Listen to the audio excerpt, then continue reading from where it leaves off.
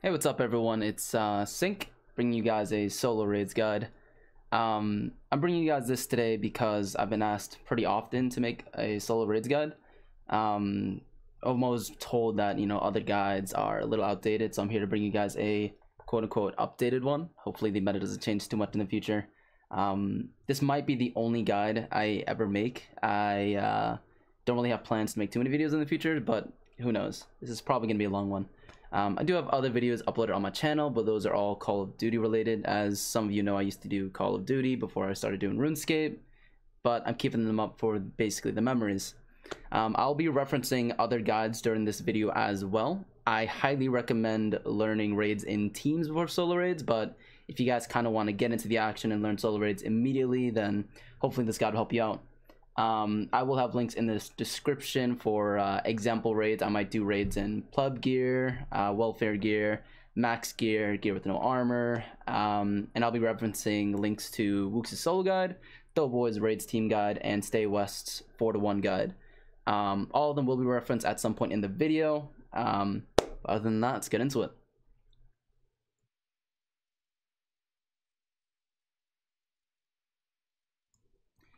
The skill requirements for solo raids are a bit different from team raids, as you'll see in just a moment.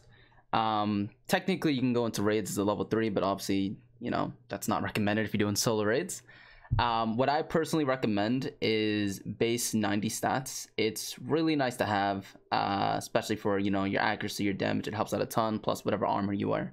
You can go on as a 1 defense pure if you wish, but I personally don't recommend that. It's really up to you. Something else would be at least 115 combat.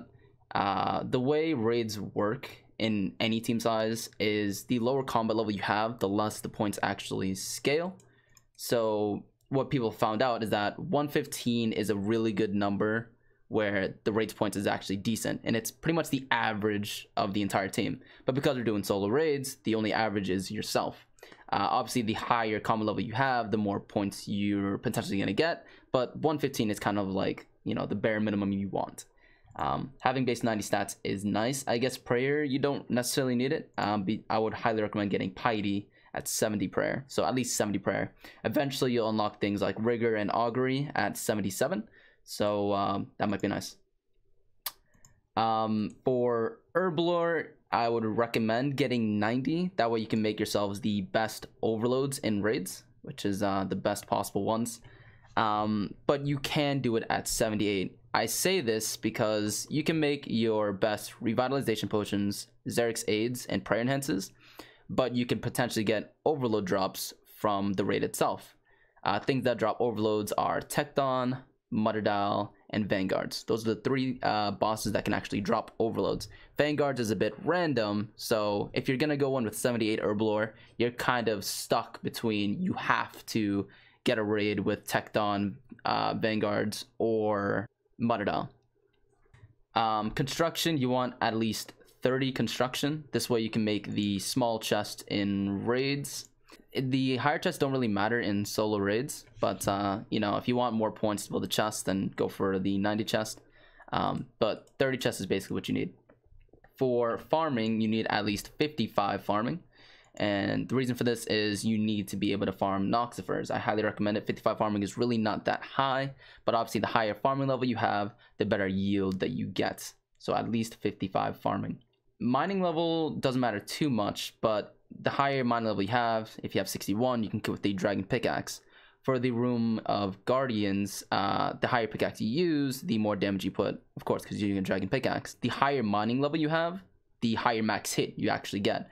So for example, in max combat at 99, I could be hitting 56s, but at 61 mining, I might be hitting 50s. So the higher mining level, the better, but 61 is recommended. Wood cutting doesn't matter really much. When you're cutting Muttadiles trees, it is dependent on your wood cutting level, but it's not the most important thing in the world because I'm pretty sure you can cut it at level 1 and use a bronze axe. Everything is scaled to yourself in solo raid. Fishing and hunting are 2 things you do not need when you're doing solo raids. There's never a time where you need to fish or hunt, so you can completely ignore those. For agility and thieving, If you're doing the Tightrope room, you will always be able to do it. If you're doing Thieving room, you will always be able to do it. Jagex will never give you a raid where you can't cross the Tightrope. That would be a little weird. Or you can't thieve from the chests in a solo raid. It would literally prevent you from doing the raid. So the only thing would be higher thieving, because you know your rate of success of thieving the chests at the Thieving room would be a lot better. Agility higher as well, because your run energy would restore a little bit faster. Although you're bringing in stamina, it might be nice, but like I said, for agility and thieving, you will always be able to do the Tightrope room and the Thieving room regardless.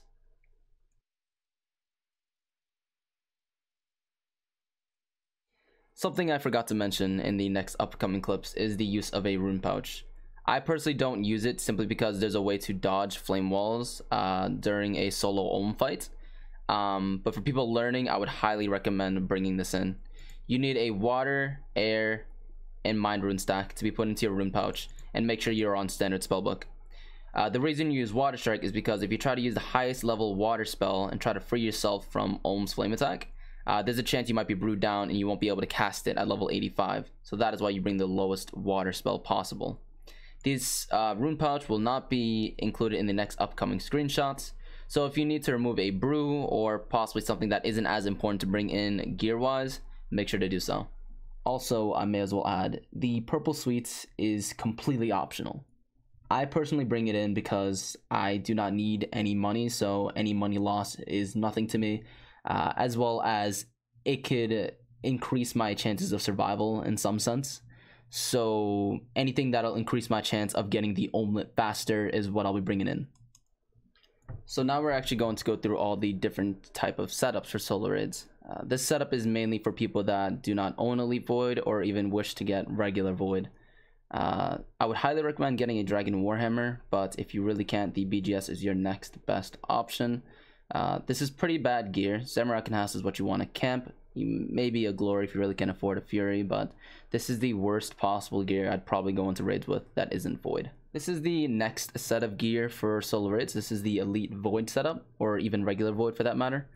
Because you're using Void this time, you have less switches, which is a lot easier to switch with, and you have more brews. I highly recommend going with this if you don't have the amount of money. And it's probably the cheapest gear you could go when using Elite Void or even regular Void. So this next setup is a pretty big jump in gear, but I will make sure to explain everything thoroughly. The Zenite Jewelry, which is the Amulet of Torture and the Necklace of Anguish, are very important to have. I would highly recommend getting those before any of your boot switches. If you can afford Primordial Boots and Pegasian Boots, they're really nice, but if you can only afford one, camp the Primordial Boots over the Pegasian Boots. The Dragon Hunter Crossbow is something that appears here as well. If you're using Dragon Ruby Bolts, they are very nice and even better than the Blowpipe on Olm's head. At around 20%, that is when you will switch to your Blowpipe. The Dragon Warhammer is very important. If you can get only one thing from this setup, I would highly recommend getting the Dragon Warhammer over anything else. The Elder Maul is now here. It is really nice for Tekton because it is a crush weapon, as well as Olm's Hands for doing the 1-0 method, which I will explain later. If you're going to be doing the 1-0 method and you can't afford an Elder Maul, get a God Sword.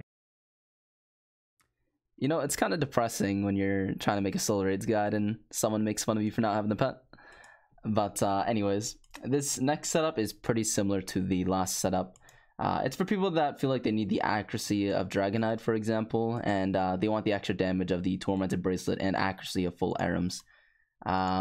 Pretty straight to the point. The Fighter Torso isn't too important at this point, I guess. It has some nice strength bonus like the BCP, but you can just wear the Dragonite top if you feel like you need more food. So this setup is pretty much as close as you can get to maxed gear.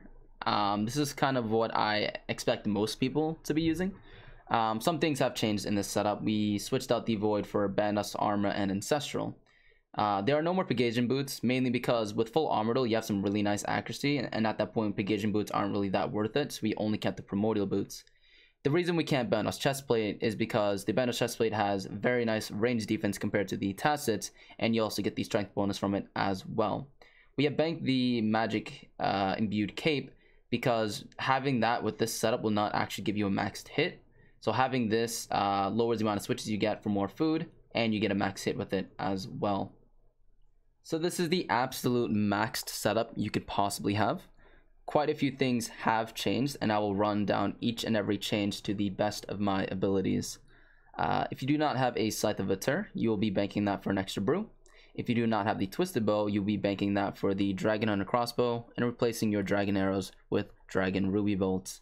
The Rapier is better than the Hasta and the Kraken Tentacle Whip for two different reasons.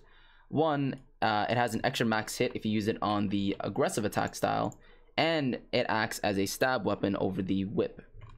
We have replaced the Dragon Fender with the Avernic Defender. Our mage gear has changed quite a bit as well.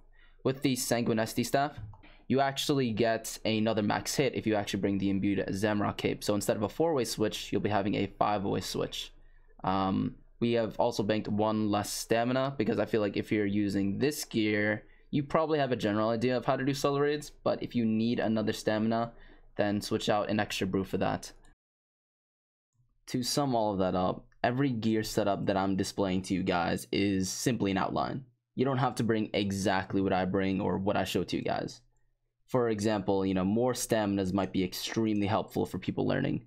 So for those of you that have absolute maxed gear but have never done a solo raid in your life, you might want to tone down. Maybe bring just a max cape and bank all of your capes, / camping the range cape. Don't bring in a Scythe of Atur, etc. Maybe have people scout for you and you don't have to bring in a Bronze Axe or Elder Maul. Basically, what you bring is what you bring. You need to be able to be comfortable with your supplies going into the raid. And you don't have to copy, the best setup in the world or my setup exactly. Just go with what you're comfortable with, and over time try to alter your setup to appease your fitting. Also, shout out to this guy in the chat. Now to go over which items you can bank. Maybe you have an alt or friends that'll hold a raid for you when it's scouted, or maybe you're a streamer and you have a raid scouted and you can have people hold it for you. There are certain raids where you don't need certain items, you can make them. Of course, pay attention to what you're using at Olm. So if you're using certain methods like 3-1, you obviously need a whip / rapier, or the 1-0 method, you need the Elder Maul. But scratching all of that, let's pay attention to this theoretical layout. Shamans, Skeletals, Guardians, Rogue Crabs. This means we'll need a Samfew, and we could bring in a Salve EI if we wanted to, as well as a pickaxe. However, we can bank things like the Bronze Axe because we don't have Muttadile. We can bank the Lockpick because no Thieving. We can theoretically bank the Zamorak and Hasta because we don't have Tekton or Vasa. And if you're using the Rapier at Olm, you can also bank the Elder Maul. So basically what I'm saying is figure out what you have in the raid and always double check what items you need. And if you 100% do not need a certain item, you can bank it for more food and continue on with your raid. Now, some of you have already noticed that I bring in purple sweets personally. And I get this question a lot, what do? They heal a random number between 1 and 3 towards your hit points, and they guarantee 10% run energy. So it's kind of like having an unlimited stamina. I personally bring it in because I don't care about wasting too much money. It is not very efficient if you want to make money at raids, but for those that want to learn and you have some extra money to blow, you can bring in a stack of purple sweets to save yourself. They can also be used to tick eat against certain NPCs within the raid as well.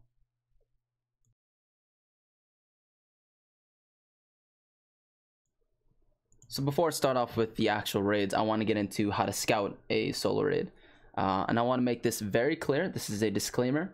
If you're going to use a third-party client, use it at your own risk. I know that there are clients out there like RuneLite, OSBuddy, and Conduit that are very trustworthy, but like I said, you can never be 100% sure, so use them at your own risk. I personally use RuneLite, but you can use whatever you wish. But basically, on a client like RuneLite, you either have a raid scouter that actually tells you the raid, or you can check yourself by showing the instanced map. Now, you might be asking, what does the instance map do? Well, it shows the first floor and the second floor of the raid if you don't have the scouter that's located right here. Manually doing this, you can tell which raid you're going to get by the raid rotations. The puzzles are kind of random. You'll usually get 2 puzzles per raid, but what is very static is the combat rooms. So I'm going to pull up an image here, and these are the rotations. There are 2 different rotations. They can go clockwise or counterclockwise. So you just gotta figure out which rooms come in which order. So for an example, this is a perfect way to show an example. This is crabs. You can't tell which puzzles are going to be in order because they're not static. But I can see here that this is the shaman room, and on the second floor I have guardians and Muttadile. So if we hold up the rotations list, you can see that the only possible outcome would be the second rotation on the right, and it would be Shamans, Vespula, Guardians, Muttadile. So to double check, you can obviously see that, you know, it'd be Shamans, Vespula somewhere hidden in this area. Then on the second floor, it would be Guardians and Muttadile. Scouting raids can be a bit hectic. Having plugins like this from RuneLite is very helpful because it actually tells you what you're getting. The second puzzle is unknown, as you can see, because you can't check the second puzzle because, like I said, they're not static. But that's basically the gist of how to scout solo raids. There are some raids where you can actually start and essentially check the raid before you leave. For those of you that are Iron Men, or even people that don't have ults to hold raids, you're probably gonna have to go in with everything on you: your pickaxe, your bronze axe, your elder maul, etc. So there are raids where you can actually start and go far enough inside so you don't lose too much time, but you can check what you have. So for example, on this list you see that, obviously we don't want to do this raid already because thieving, but let's say this puzzle is Tightrope, right? It could be a potentially good raid if this puzzle is crabs. So what we can do is we can check if we can check it. Now, I know immediately that you can from this layout. If you start the raid and go far enough in, you can then check yourself whether the raid is worth doing or not, and checking if the puzzle is what you want. In this layout, you can actually go far enough here so that you can actually load up the lines. And as you can see, I can tell that it's crabs, and if this was a tightrope raid, it would be worth doing.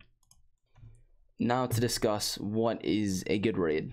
Now, a good raid is kind of relative to who you're talking to. For example, our friend Lake would consider Shamans, Skeletals, Guardians, Rope, Crabs as an amazing raid because it's really good points and it's extremely fast. The faster raids you get, the better in terms of getting to Olm and finishing the raid for better points per hour.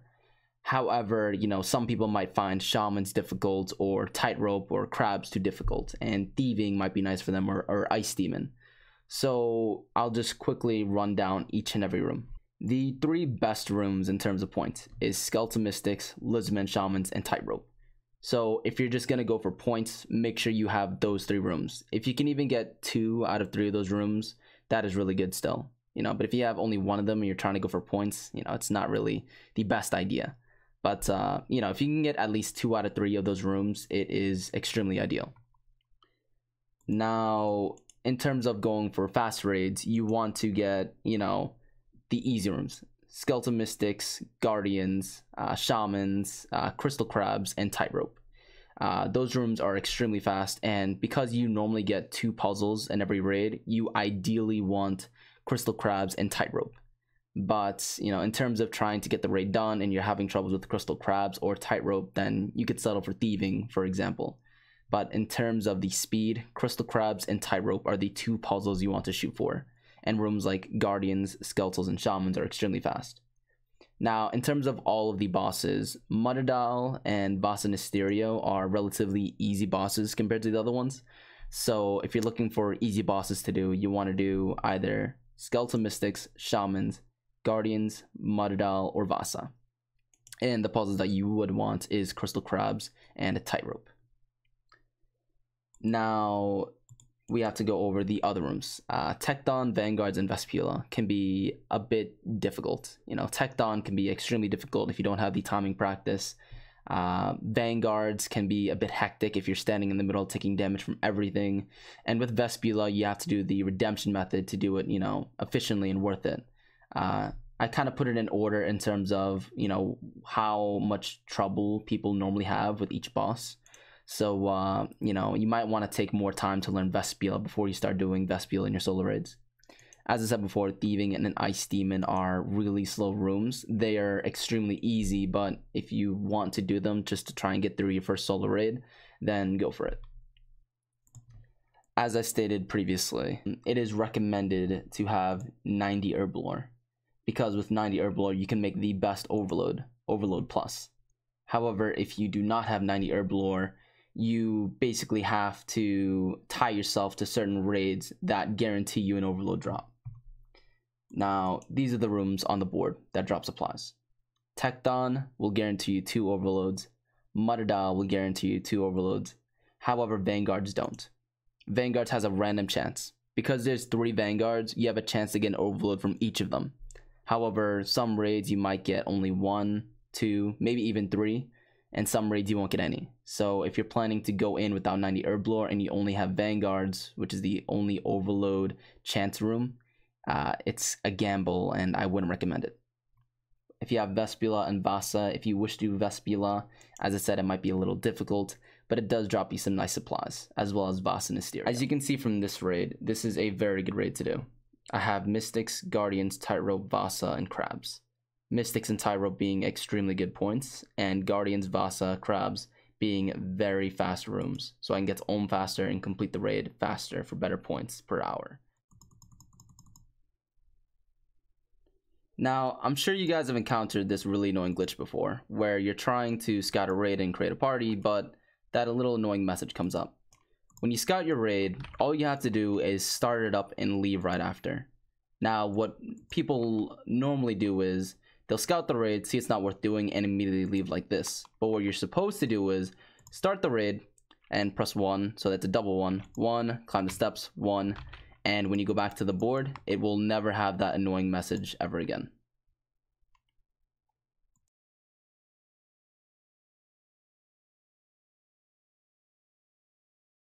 The next puzzle we'll be looking at is Ice Demon.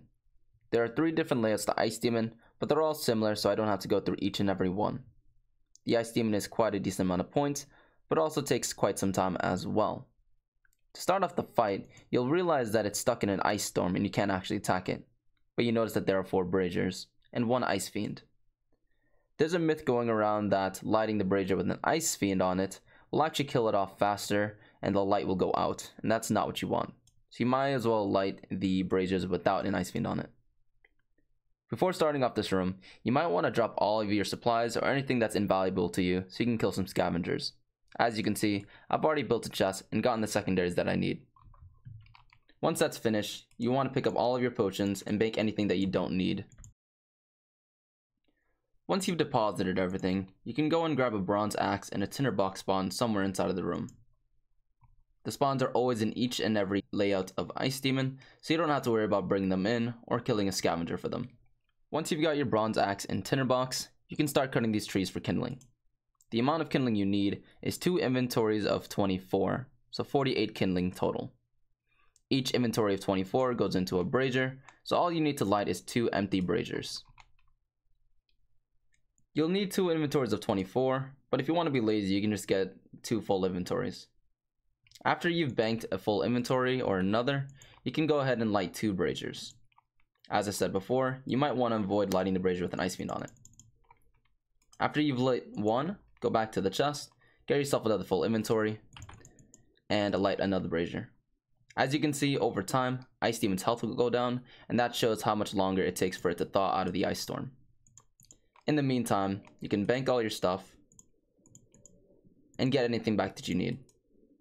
Right now, all you ever really need is your range gear and your melee gear.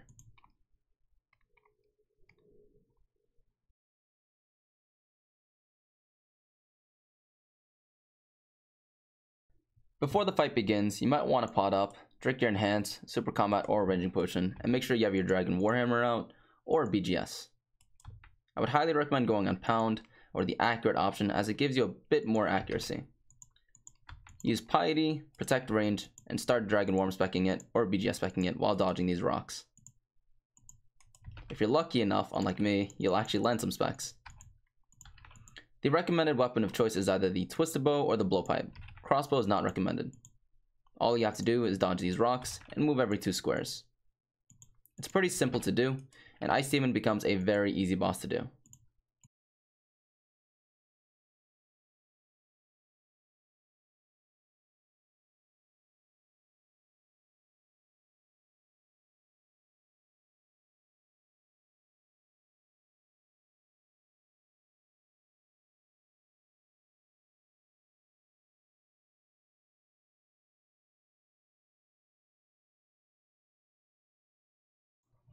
The next puzzle room is the Thieving room. The Thieving room is the worst points in terms of time and points per hour, but it's a very easy room. Normally you want to avoid this when doing solos, but if you're looking for an easy out, then feel free to do it. There are various amounts of chests. Some chests are poison and other chests have cavern grubs. The layouts are not that important. However, as you can see, this chest is poison in this layout. For the rest of this raid, this chest will always be poison if I open it again. However, if I get this layout again in another raid, this chest might not be poison again. It's not static, but it'll stay poison for the rest of the raid. You want to get 30 cavern grubs exactly to fill off the trough over here. However, if you feed it too early, the scavenger can actually heal over time.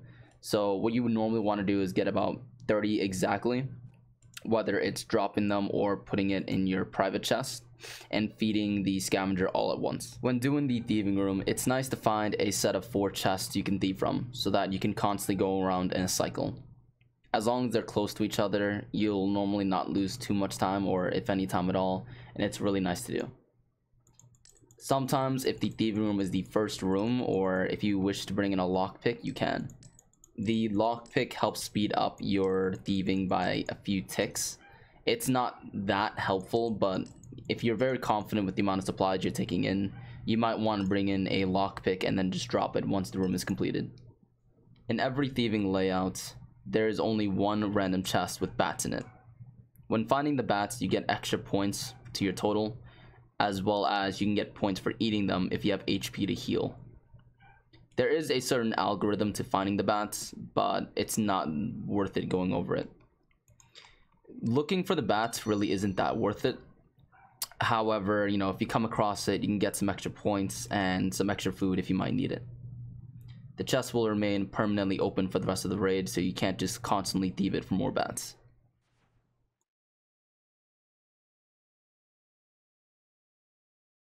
The orb that comes out of this glowing carving will correspond to what attack style you attack the crab with. As you can see, there are 4 different colors. There's a black crystal, there's a yellow crystal, a purple crystal, and a blue cyan crystal. The way to do this room is basically changing the color depending on which crystal you're bouncing it into. So white corresponds to black, blue corresponds to yellow, green corresponds to purple, and red corresponds to cyan.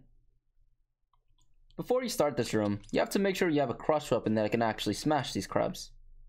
Weapons that work are the Dragon Warhammer, the Elder Maul, and just a regular hammer you can buy from your general store. With the weapons, you have to make sure they're equipped before you can actually smash. To change the color of the orb, you have to bounce it off the crystal crab. To turn it red, you have to melee it. To turn it green, you have to range it. And to turn it blue, you have to mage it. First, you gotta make sure you have this crystal crab against the wall and smash one of them. Now here's where it gets interesting. The orb can actually bounce off of certain walls. So what you can actually do is, you can take advantage of it.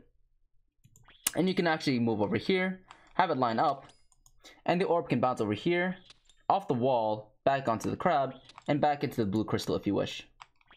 As you see here. Another way of doing crabs is putting this all the way against the wall, making sure this is 2 spaces away so the orb has time to bounce, smashing this as well. Now you have to get a 3rd crystal crab, pull it over here, and don't do that, of course. Once the orb comes out, it'll actually bounce off these 3 crabs, and you can get all of the crystals this way. Doing it this way is a very easy way of doing things, but it isn't the fastest way. It's simple for people that just want to get this room over with, as you can just do every single crystal just by moving in a straight line. You can get this crystal, you can move up, get this next crystal, move up 1, get the purple crystal, and move all the way down and get the yellow crystal.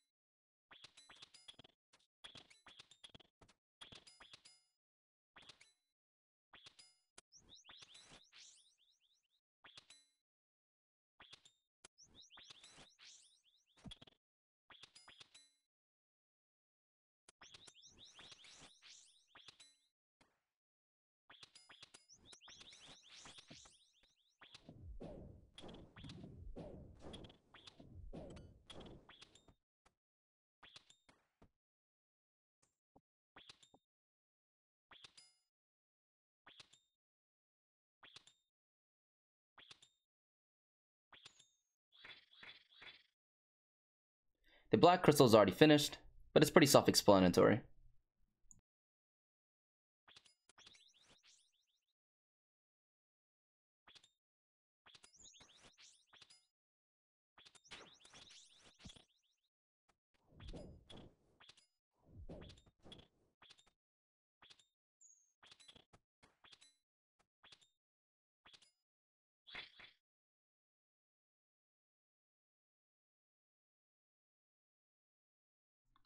The first thing to go over in this room is your weapon of choice. The twisted bow is best in slot for the mages, however the blowpipe is actually better than the T-bow for the rangers in terms of DPS. If you do not own a twisted bow, then you'll be using the blowpipe across all of your kills. This next clip is for those with a twisted bow. When using the T-bow on the mages, you'll notice very quickly that their attack speed is faster than the T-bow. So what you can do is kite around their maxed range and kind of get a 1-to-1 ratio. After attacking, just walk out of its attack range and attack again and repeat the cycle. So then it's just a 1-to-1 ratio. There are two different ways of taking less damage at Tightrope Rangers. The first method, you constantly flick on your Bandos chestplate or even full Bandos to take less damage on the right tick. The other one is to constantly kite around the shadow route.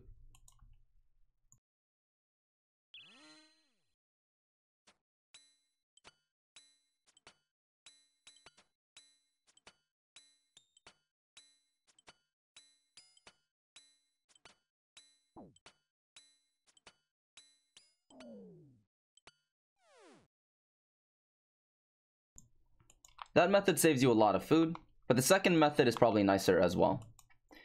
It's a lot easier to put your weapon of choice under the BCP so that you can just quickly flick, and of course if you're using the crossbow, the same applies.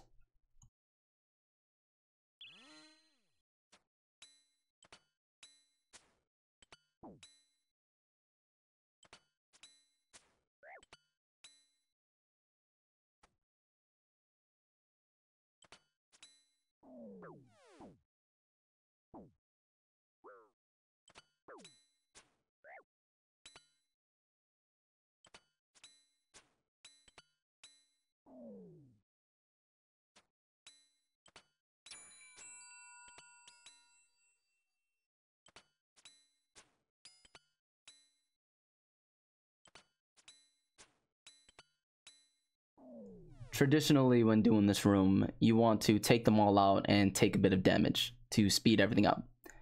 However, sometimes when you're at the end of the raid and you're about to prep and you have Tightrope, you might not have enough supplies. So there's a way to take absolutely no damage in this room. However, it takes more time. So of course, you're kind of trading using no food at all, before you prep, but it taking a bit longer.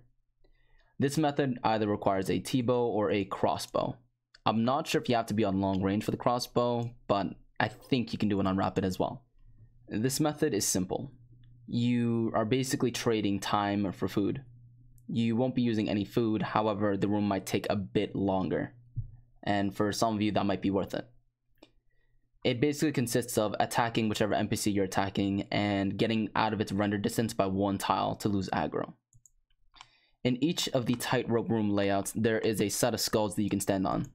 And they're all pretty similar, but the skull is usually always there. Now, in this setup, all you have to do is attack the Major, for example. Get out of this render distance by standing on these skulls over here. And you can repeat the process. Now, what's annoying about this is the pathing. Sometimes the pathing will be kind of weird and it'll pull you to the left, for example, before it attacks for whatever reason. So an easy fix around this is attacking it, going on top of the skulls, and moving closer manually like this. Attacking it and repeating the cycle. The layout to this room is very similar to another Tightrope room layout. The entrance will actually be here and the exit is here. But for demonstration purposes, we got a really nice layout. Now, once the Mages is dead, you are probably understanding that you don't want to run all the way to the skulls while attacking the Ranger. So there's 2 ways to do this. The first way is if the exit is over here, you can attack the Rangers and go to this little island. It's about 2 tiles over here. Get up its render distance, come back, and repeat the cycle.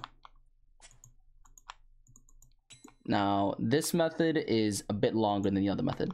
If you were lucky enough to get this layout where the entrance is over here, you can be a bit closer. You can attack them and go out of its render distance over here.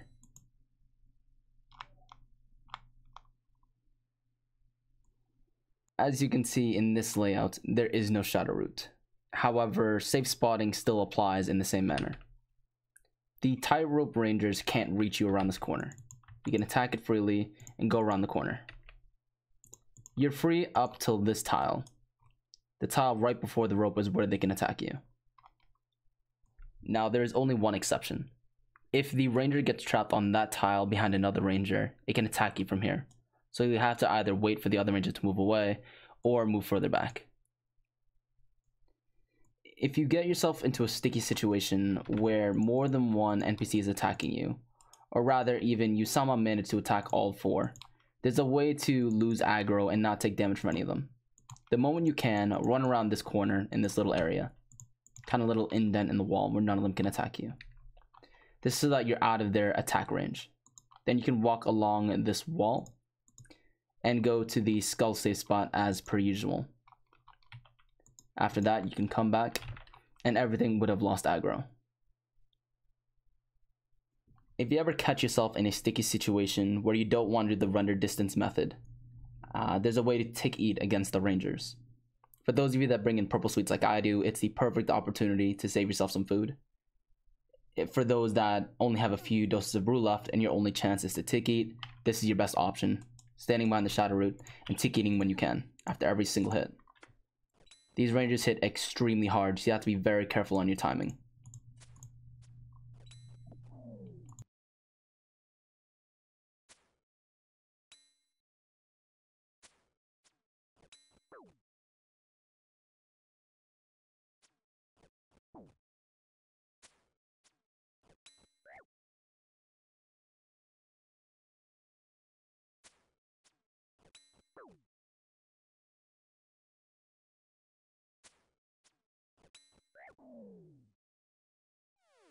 Upon completion of the room, you can freely cross the tightrope without any of the NPCs attacking you anymore.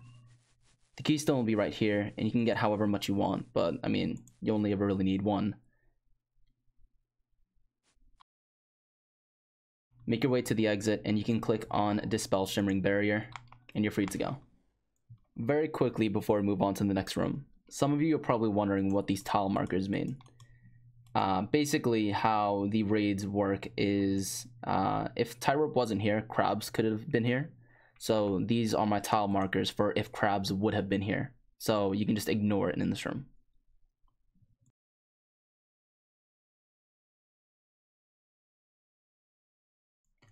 Luring Skeletal Mystics is a lot easier than it might seem. Skeletal Mystics attack with 2 different attack styles, magic and melee. However, its primary style is magic. Being in its melee range out in the open, and having it not caught on anything, forces it to try and melee you. Doing this, you can manipulate it and get it to safe spot and work in your favor. To start off this fight, you want to protect magic and run out and make sure that it's trying to melee you.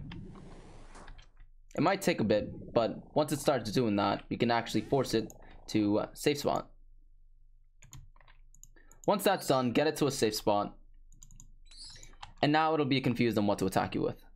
During this phase, it's more likely to try and melee you, but it can't reach you, so you take infinitely less damage, and you'll save a lot of food going through this fight. There are 3 different layouts to the Skeletal Mystics room. I got really lucky with this one, and you can actually safe spot one of them and be completely safe from the other 2 Skeletal Mystics.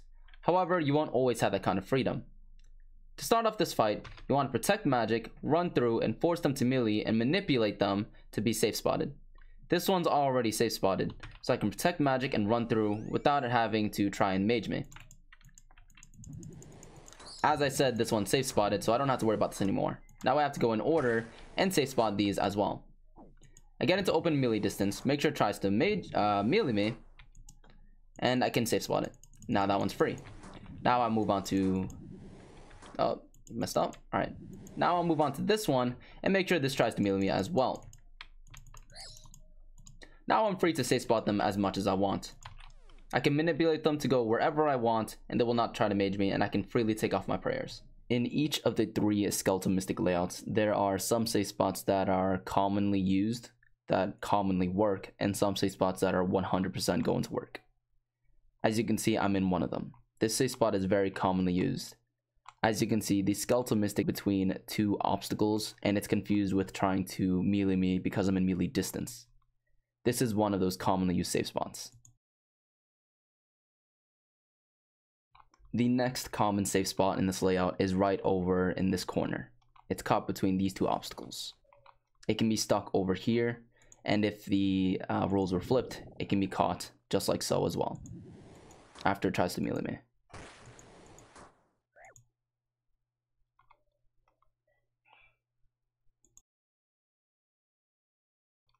The next layout is at the opposite corner, towards the exit. It's the same kind of obstacle where it's caught in between 2 things. As I said before, it's caught between these 2 things, and it'll work both ways. Whether it's over here, or if the Skeletal Mystic spawns on this side, it can work over here as well. Now to discuss the non-static safe spots. These safe spots are the ones that get a Skeletal Mystic trapped on one corner. As I said before, it depends on how the compass works. So right now, as you can see, the compass is facing north. So that means I can get it trapped on this corner in this manner. Now to visually explain this better, I have marked some tiles. It's easier to explain when you see it kind of in like a diamond shape, because as you can see, the Skeletal Mystic isn't trapped on this rock or whatever, it's trapped over here on this purple thing. And that is basically what is stopping it from trying to melee me. Now, if that's too difficult to understand, there's a way to do it in another manner. Trial and error. And it's pretty much the way that I personally like using it. If the Skeletal Mystic is not trapped in this corner, for example, you can just use trial and error and try over here. So let's mark these tiles again, right? In this little diamond shape. Now, because the compass is facing north, I can try and do this, but it will not get trapped. Let's actually do this more properly. Just like that. However, I can try over here, and the Skeletal Mystic will be safe spotted. But on this side, it'll be trapped over here, I believe. Let me try and mark the tiles properly.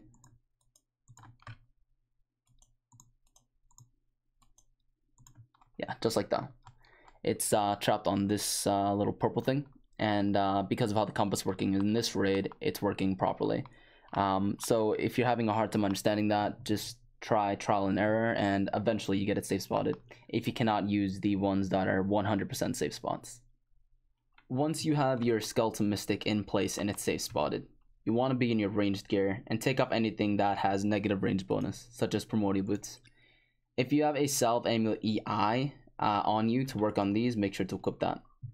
Now, the reason we don't use a Twisted Bow over the Blowpipe on a solo Skeletal Mystic is simply because in bigger teams, the Skeletal Mystic's magic level is higher, so the Twisted Bow works better. But in smaller teams, such as a solo, the magic level isn't as high, so the Blowpipe is actually better DPS than the Twisted Bow. Now, you want to protect magic, and it has a chance to mage you, as you can see here, but it's still trying to melee me, so it's more often not going to hit me. It still has a chance to mage me, but this method saves you a lot more food than just face tanking it. This is the second layout of the Skeletal Mystic's room. Now, there's only one safe spot that's commonly used, but I may as well just go over this one. This one's kind of out of your way. The entrance is over here, so you'd have to walk all the way over here, so I wouldn't recommend it. You basically get the Skeletal Mystic trapped over here on this little wall, or purple corner. And of course, vice versa, it'll work the same way if the Skeletal Mystic was over there.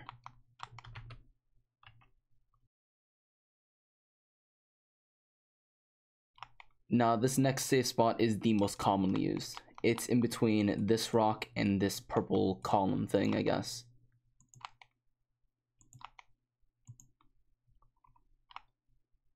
And of course, vice versa, it'll work both ways.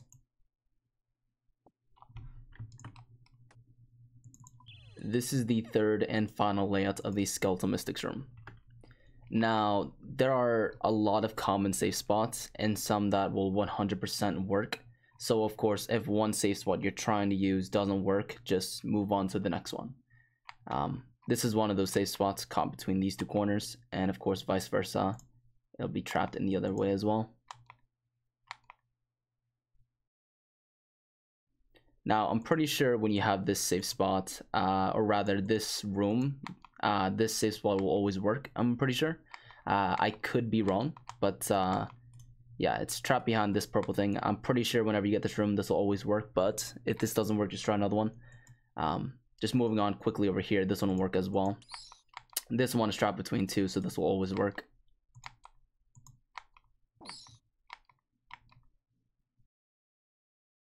This next one is pretty odd. You're basically using this purple crystal. You can quickly run behind it, pull it out, and move one square away from the crystal.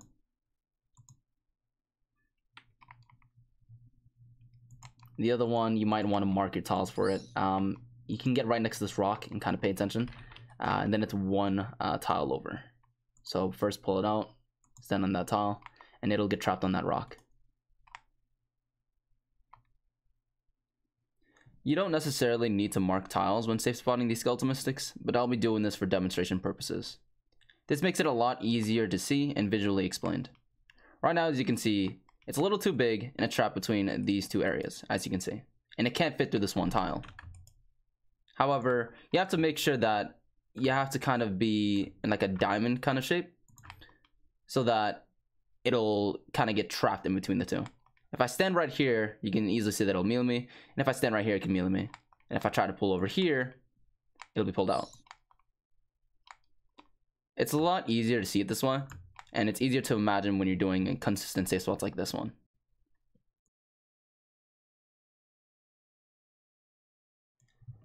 Now, when going over the Shaman's room, I'll be going over the 3 different methods. I'll be going over the Shaman safe spotting. I'll be going over the traditional T-bow/crossbow kiting, and I'll be going over how to use a blowpipe against these. To visually explain how to force a shaman to jump on you is simple. Because the shaman is more than 1 tile wide, it can't jump to you if you are right next to a wall. So in order to do this, you have to be in an open area. The shaman has different attack styles: meleeing, a shaman splat, a ranged attack, and spawning purple spawns. But over time, it'll eventually jump to you once it gets the chance to. Now, you basically have to be in the wide open, as for right here, 1 tile away from all these walls, and force it to jump to you. Just like that. Because you're 1 tile away, then you can just freely safe spot it by going out of its attack range. Now I can safely explain how to safe spot a shaman and how it works. Basically, with the crossbow and twisted bow, you have a longer range than the shaman's attack range. So even if you're using a rune crossbow, you can attack it from long range, as you can see here.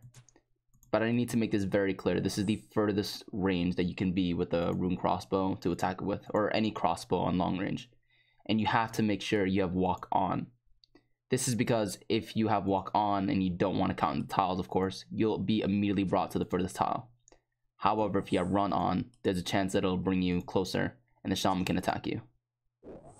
Just like that. So again, running on, it'll bring you closer. Walk on will bring you to the furthest tile possible. With the twisted bow, however, long range does not add another tile. So you can freely attack the shamans while being on rapid, and you can have run on at all times. However, if you want to be safe and you feel like you're doing something wrong, then just have walk on. The first layout we'll be looking at is the one with a pathway with 2 entrances, 1 and 2. And it looks like this on the minimap. With this layout, you can safe spot a shaman by walking out of the room.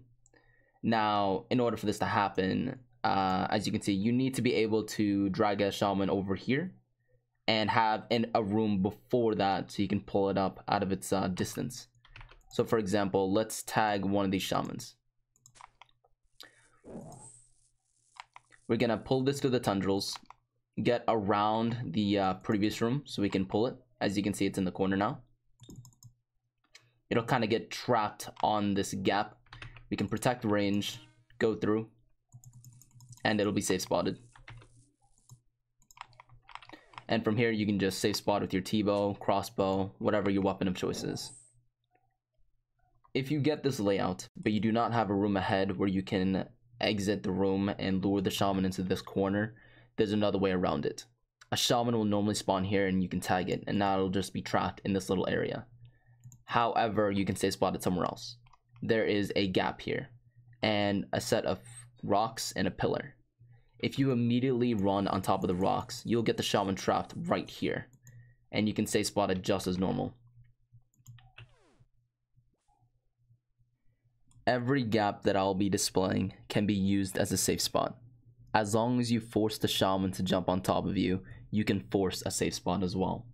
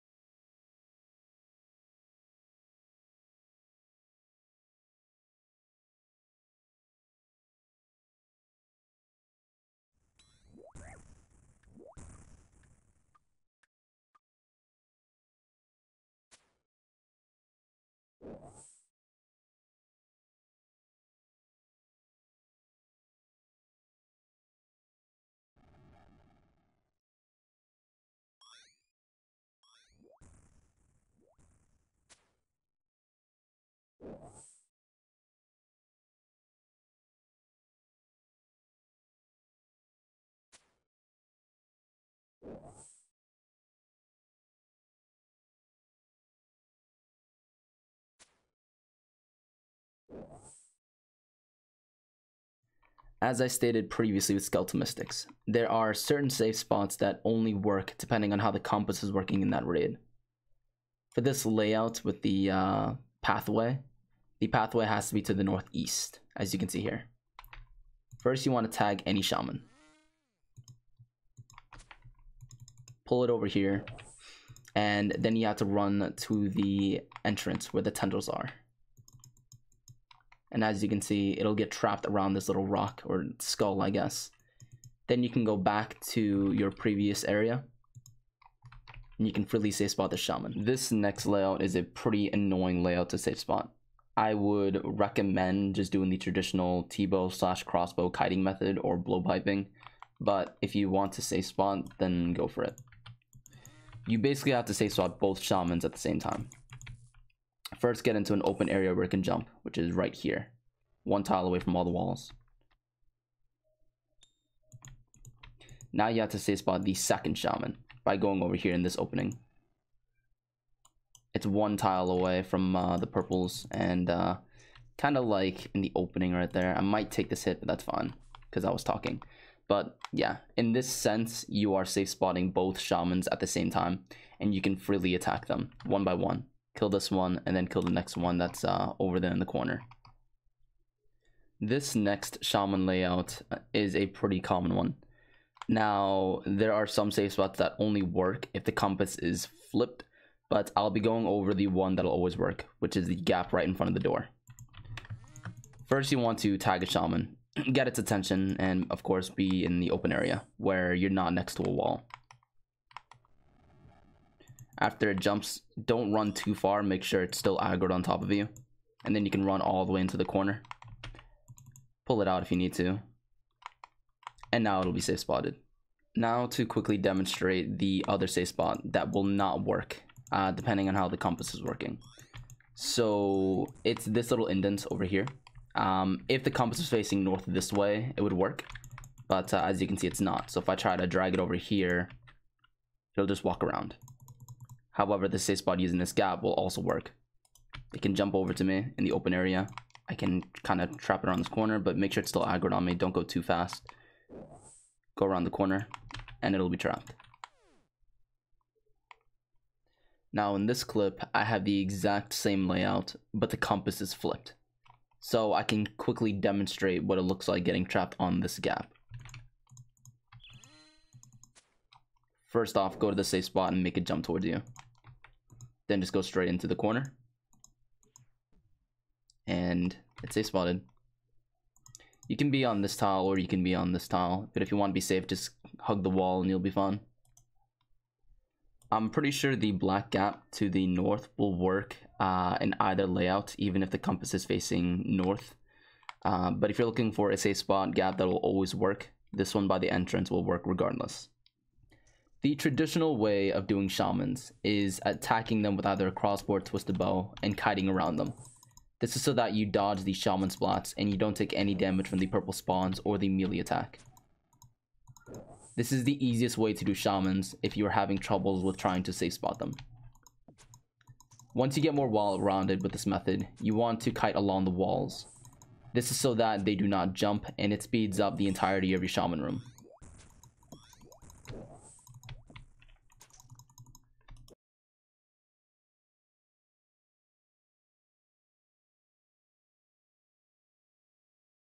The next method is the blowpipe method. The blowpipe method is the most difficult method when doing the shaman room. However, it is the fastest way in doing this room. It is recommended to be against the wall so that it prevents it from jumping. However, you don't necessarily need to be. The moment it does an action, you want to move and attack on the same exact tick. This is so that you dodge all of the shaman splats whenever it happens. However, you don't necessarily need to be against the wall.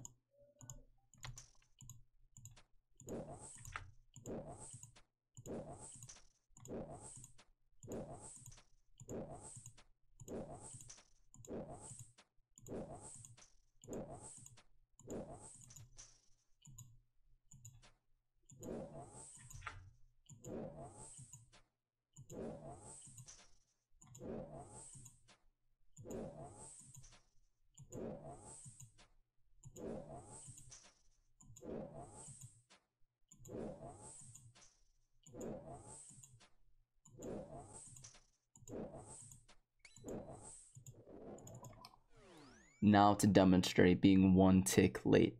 This is the wrong way and the most common mistake people make when doing this method.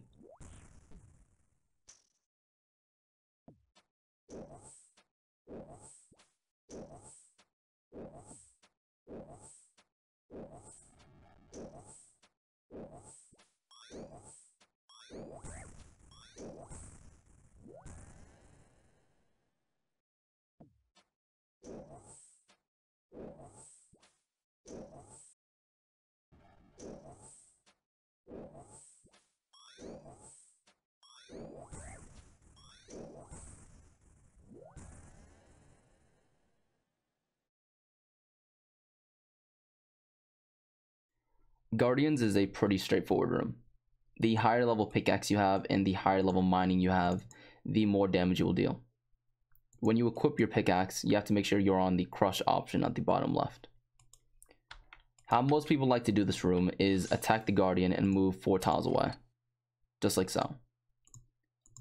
However, there's a better way in terms of saving run energy. Instead of running 4 tiles, you run 4 tiles and run 1 tile closer.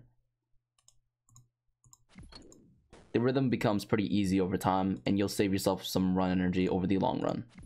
So you won't have to stamina all the time for this room.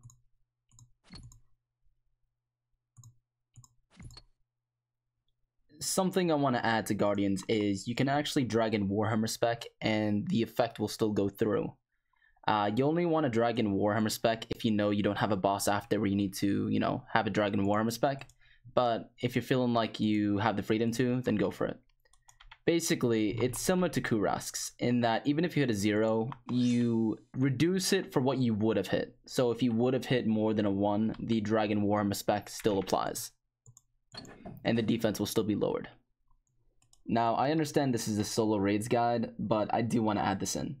If you're doing Guardians with multiple people, you want to have the other person stand on this side. This is so that when the falling rocks fall, they can fall on that tile. The other person, when this Guardian is dead, can do the same thing on this side. And both the falling rocks only fall on this side. Neither of you will take damage, so it's essentially doing 2 different Guardians at the same time. And of course vice versa, it still works if this one is dead and this Guardian is alive.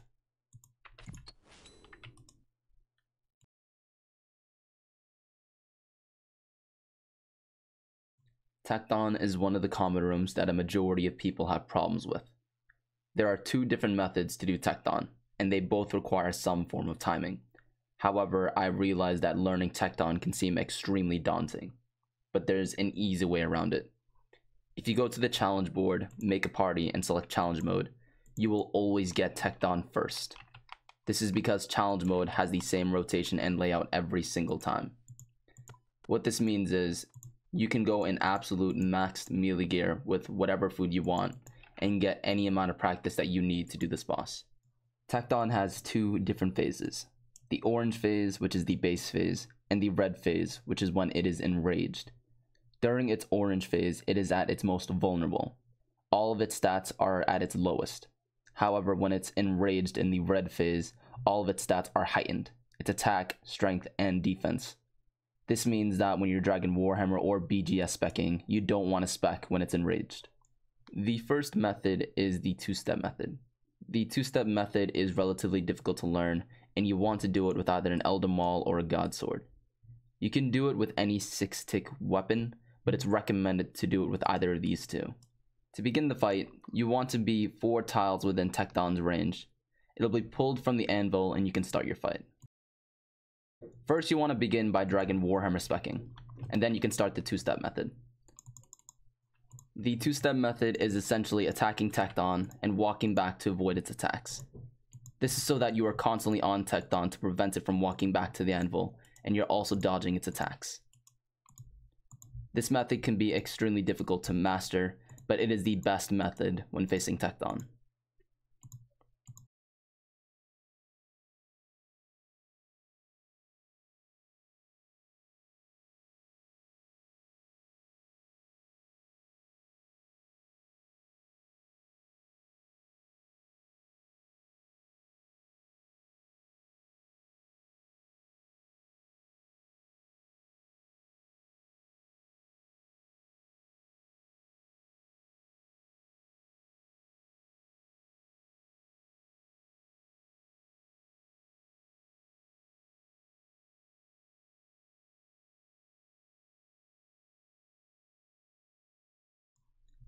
You can still do the two-step method with the God Sword, but the Elder Maul is better. I'm pretty sure you want to be on the slash option rather than the crush option, because most of the God Sword's accuracy lies with slash.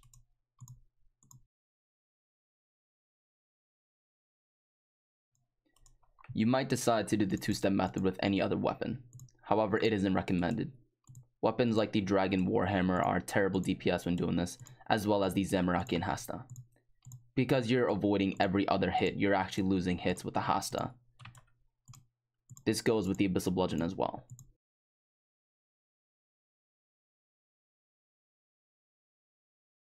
When facing Tekton, it's important to understand why Tekton goes back to the anvil. When you're doing the two-step method, you're basically being scanned by Tekton the moment you're on top of it. Tekton scans if there's any players next to it, and if there's no players next to it, it'll go back to the anvil. So in this sense, we're dodging attacks and being scanned on the exact tick. However, if you think you're doing it right, but Tekton is going back to the anvil, you're doing it wrong. If you miss it by a single tick and try to fix it, it'll just go back. After some time, it'll go back to the anvil. This is when it'll recharge some HP and defense.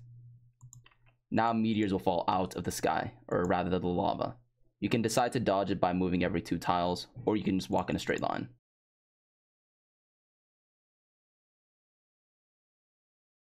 An easy way to dodge the meteors is clicking when they explode on the floor.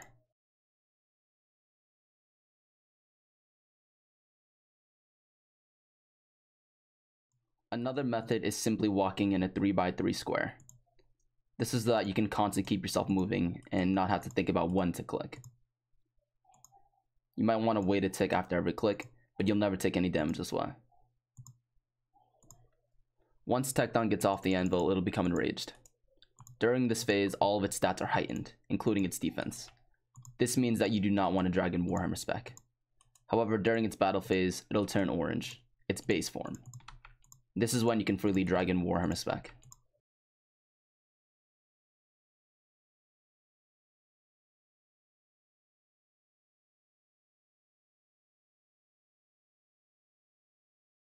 The next method is the 4-tick method. The 4-tick method is the most common method when players do not own an Elder Maul, and I'm pretty sure it's better DPS than a God Sword. You do this method with either a Whip, Zamorakian Hasta, or an Abyssal Bludgeon. If you have the Zamorakian Hasta, I would highly recommend using this over the Whip, because the Whip only has slash options. With the Zamorakian Hasta, it has a crush option at the bottom left. The Abyssal Bludgeon is also a crush weapon as well, and it's better DPS than the Zamorakian Hasta if you wish to bring it in. Now, thanks to our good friend Woox, who actually gave me permission to use this image, we have a beautiful image to explain how to do the 4-tick method when facing Tekton. Now, I cannot stress this enough. This method needs to be done counterclockwise.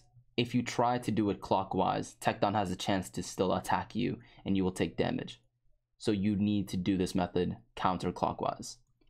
I will be doing a live demonstration of this method, but first we need to understand what this image means. Tekton will face the last direction that you were at, whether it's north, south, east, or west, and there are 4 tiles on each side that it can attack you on. These tiles are the tiles that it scans you on, as I explained before. Now, Woox has highlighted the last tiles on each corner going counterclockwise. These are the tiles that you want to be on before turning. Essentially, when you're on this tile and Tekton turns on you, the moment it's going to attack or about to attack, you want to move to the next side. You can either run the next 3 tiles or walk the next 3 tiles before going on the last highlighted tile.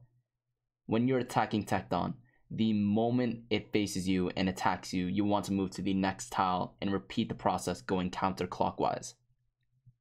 I've made one change to his image, and I've added red tiles. These red tiles are the tiles that you do not want to be on for more than 1 tick. If you are on these tiles, Tekton will not face you and will not attack you. It cannot scan you, and thus it'll just go back to the anvil because it is assuming that you are not next to it. You will not have marked tiles like I do. However, this will make it visually easier to understand. 4 sides with 4 tiles on each side. Now you want to make sure you are dodging and anticipating each attack before moving on to the next side, being on the last tile before it does an attack.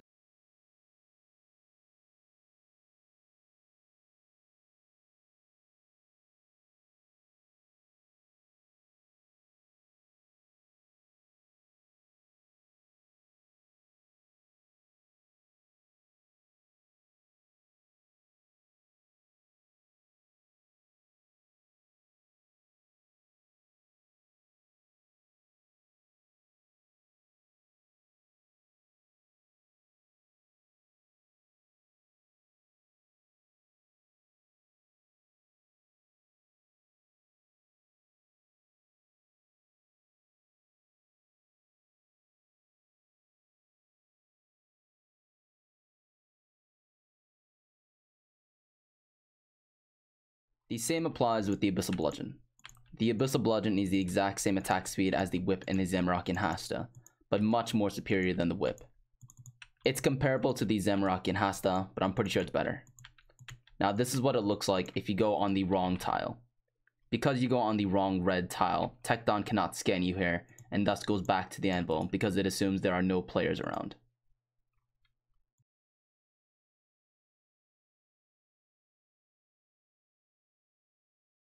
There are plenty of different ways to do this room, and the safe spots again matter depending on how the compass is working in that raid. When doing this room, you have to make sure you have your bronze axe on you.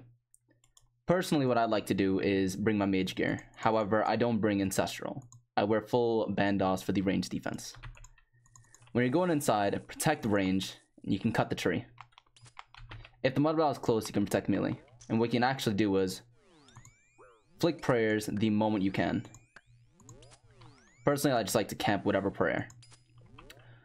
The wood cutting tips are always static. So once you get an XP drop, you can attack the Muttadile. You don't want to damage it too much, as at 50% HP, it'll just heal. There are common ways to do this, like meleeing as well, to save yourself some scales.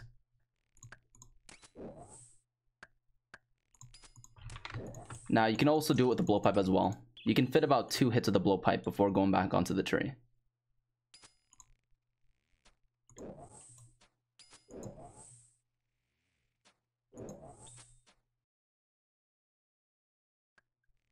When the tree is cut down, there are a different couple ways to attack the smaller Muttadile. You can choose to range it. You can use to be in maxed melee and scythe it down. Or you can just continue maging it as you were earlier. Now, in this specific layout, there's a safe spot from the bigger Muttadile. As you can see, the smaller Muttadile is attacking me, but I'm constantly getting maged by the bigger Muttadile. This is the only layout where you can do this. By the exit, you can stand behind this crystal, and the Muttadile can't attack you anymore. Now, from here, you can either choose to mage it with the Trident, which is what I personally like to do, or if it gets close enough, I can switch into my range gear and blowpipe it from here. And once it gets close enough, protect melee.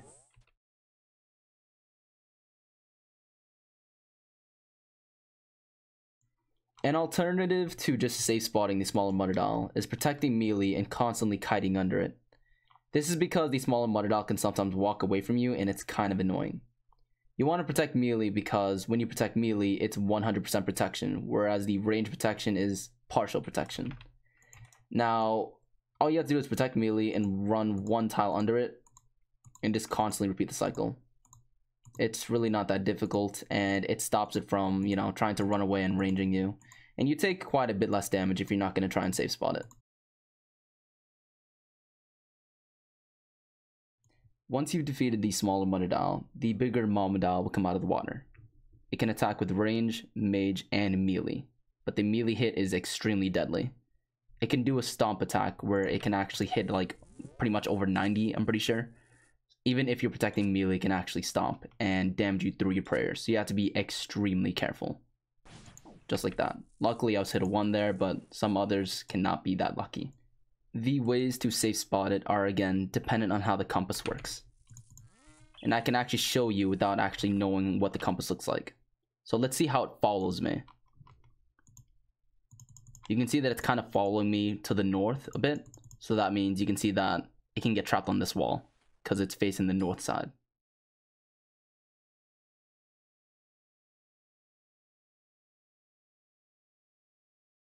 A safe spot works here, but that's only if north is facing that way. As you can see, it gets trapped on this wall because of how the compass is working. And I can freely attack it without worrying about it meleeing me. If I get unlucky, it'll start to kite around and try to melee me. So if that happens, you'll just have to protect melee and run through it.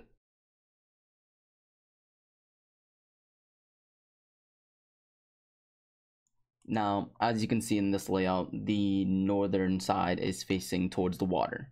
So as I said before, there's a safe spot right here. The moment that it gets out of the water, you can see how it's being dragged. And as you can see, it'll be dragged towards the north against the wall. And then it'll get trapped right on this corner.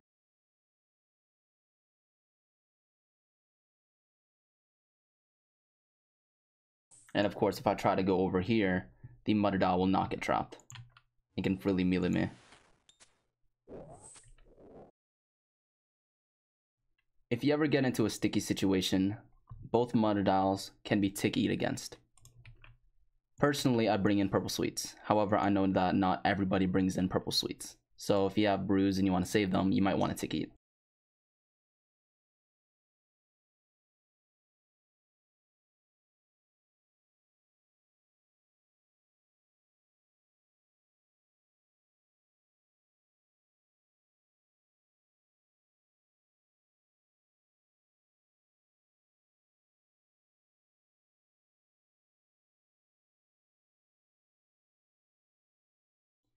When facing Vasa, it's important to have your melee gear with a stab weapon, as well as your ranged gear.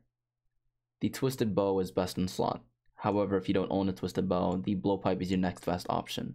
People speculate if a dragon warhammer is worth it. However, it's not worth it if you have a twisted bow. If you have a blowpipe, I would recommend dragon warhammer specking. Now, you only want to dragon warhammer spec if you don't have a boss next that you need to spec down. So for example, if I had Tekton next, it's probably not the best option to dragon warhammer spec here.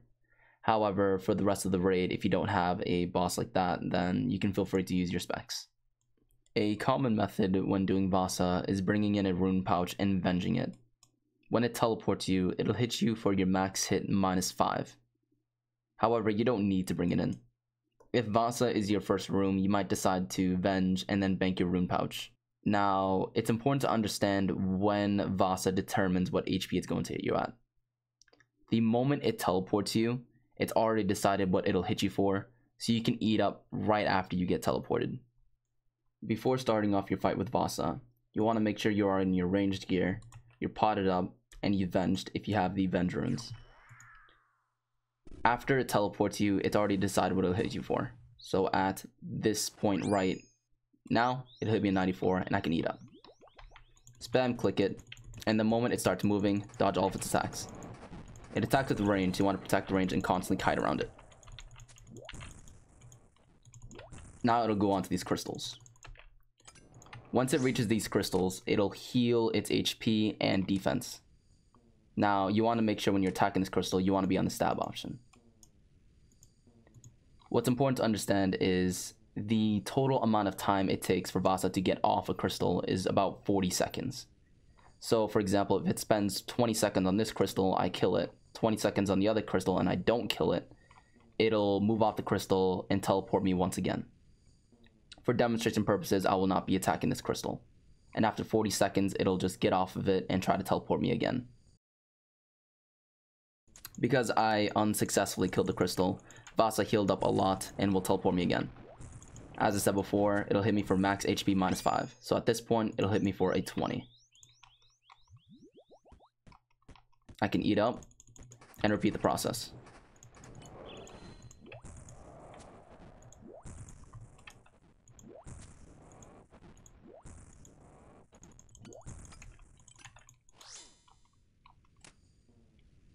Now, you can normally time and kill about 2 crystals, so once Vasa reaches the 3rd crystal, you should probably just stay in your ranged gear and just wait for it to get off the crystal. Now I'll be demonstrating what it looks like to use the blowpipe at Vasa. It's the same thing as the T-bow when you're kiting, however, you're moving every 2 tiles. A niche method to do is using your crossbow on the final hit right before it gets to the crystal after using your blowpipe.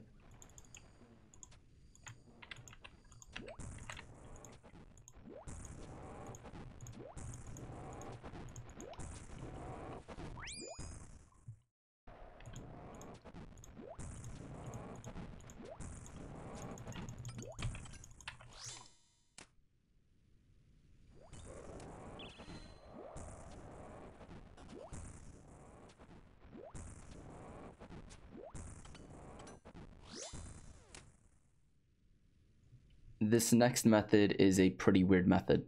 I personally only ever do this in duo skilled to 5-man skilled solo raids, but you can do them in regular solo raids as well. There's a way to attack Vasa during its teleportation phase when it's supposed to be invulnerable. However, not only can you damage it, but you can completely skip that event and not take any damage from its teleportation attack. Once Vasa gets off the crystal and tries to teleport you, you can start attacking it and make your way towards the exit. Once you've gotten about 2 hits in, you can go through the fire and make sure you're not too close. Gauge how much time it takes for it to go to the middle and go back into the room. As you can see, we can actually attack it when it's supposed to be invulnerable and dodge all of the teleporting damage.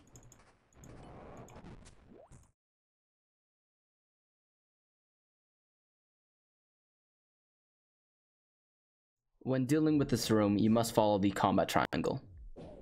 You want to mage the meleeer, melee the ranger, and range the major.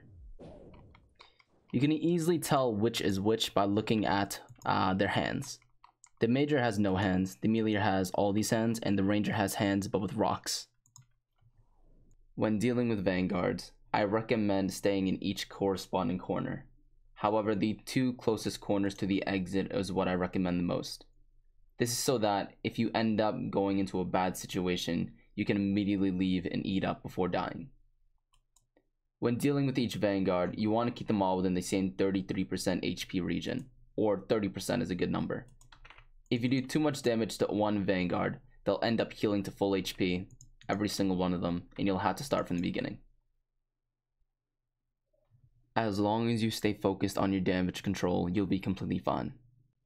Again, you don't want to do too much damage to one Vanguard, so making minor changes like using the blowpipe over the T-bow or using incredible reflexes over piety will make a huge difference. Vanguards is pretty straightforward.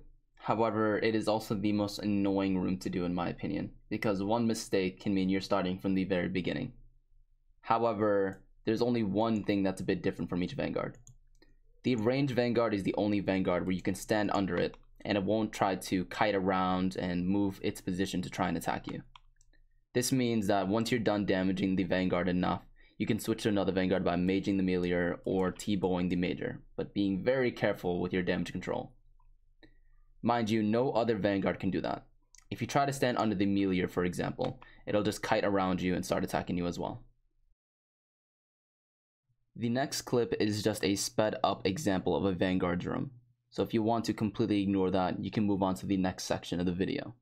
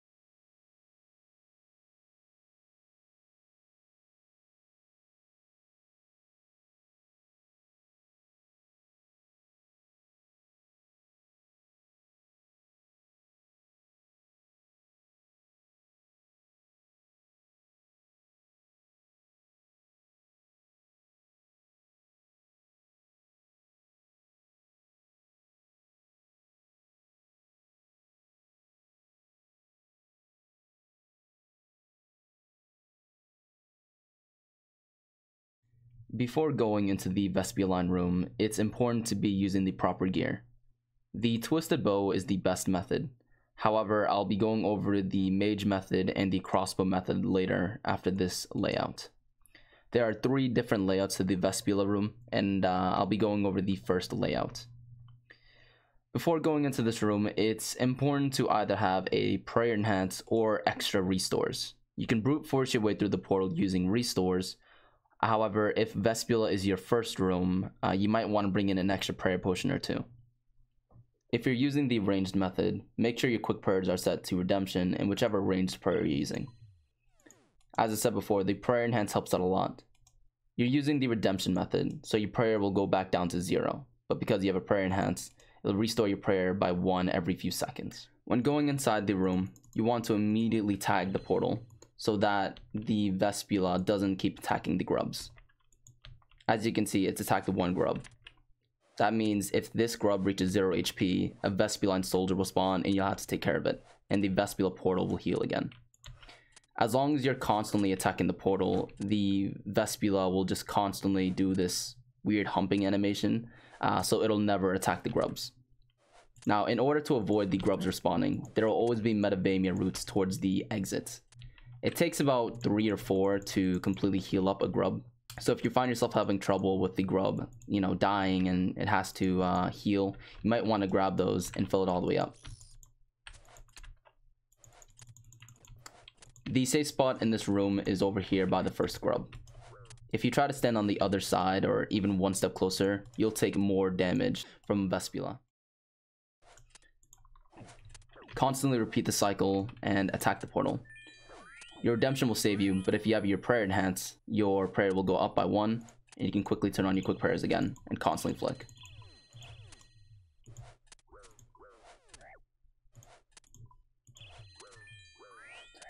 Now, the method that I personally like using is just constantly brute forcing. If you have extra prayer potions, like I do for example, you can just constantly drink them once your prayer runs out, and reset the cycle.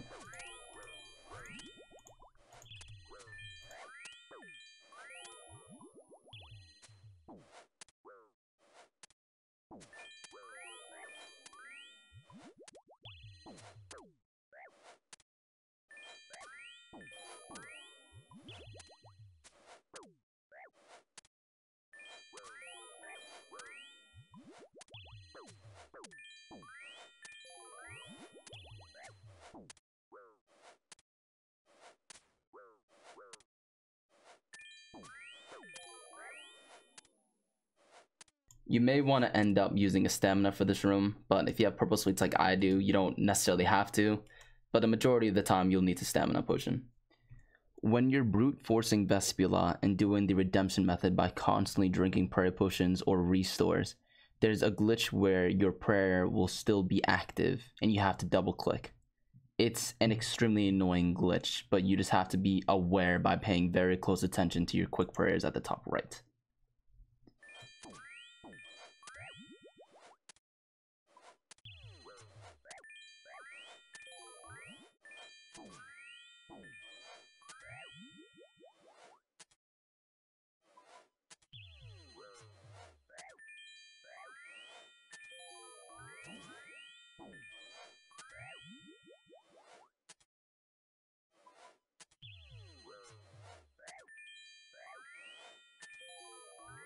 Now, when doing Vespula, you have to be extremely tile specific.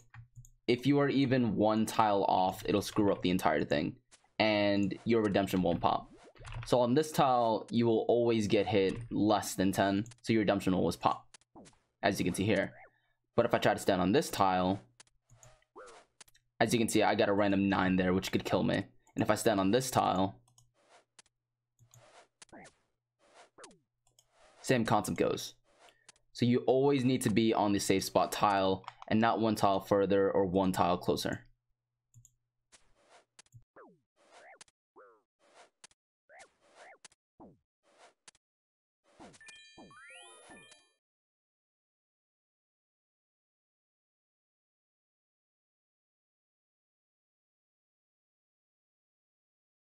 The next two methods heavily depend on whether or not you have a Kodai potion, overload, or if Vespula is the first room in your raid.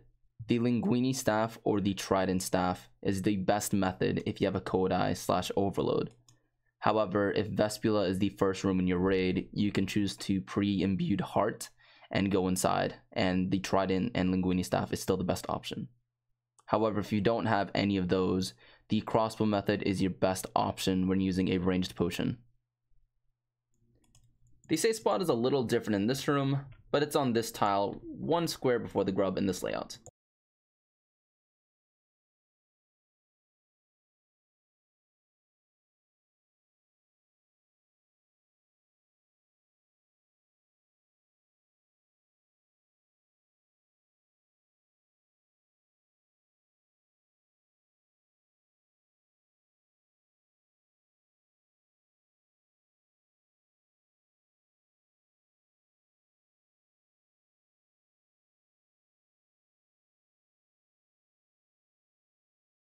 This time we're actually going to be doing the crossbow way, with a different safe spot because it's a different layout.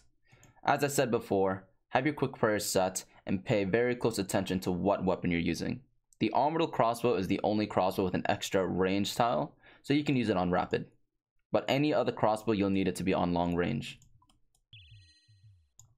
Make sure to immediately attack the portal and go to this safe spot. In this layout it's a bit odd, but it's right in front of the grub as per usual.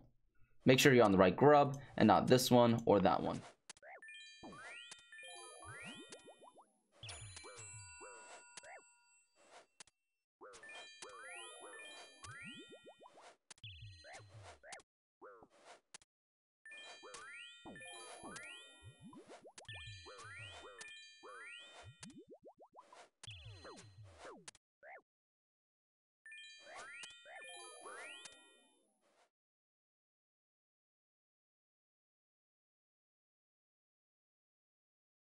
The time it takes to prepare for Olm varies differently per person, but I'll be making sure to run down where everything is and how to prep the amount of supplies you need for the great Olm fights. The first thing we have here are the old tools. Pretty self-explanatory. You can take all of them and you can rake your seeds at the end of floor. This is the end of floor right before the Olm fight. You can decide to rake your seeds here, and you can restore your run energy in this energy wall as well. In each resource room, there'll be a gourd tree and a geyser. You can right click pick lots the gourd tree. You can fill up your inventory and fill them all up with water vials.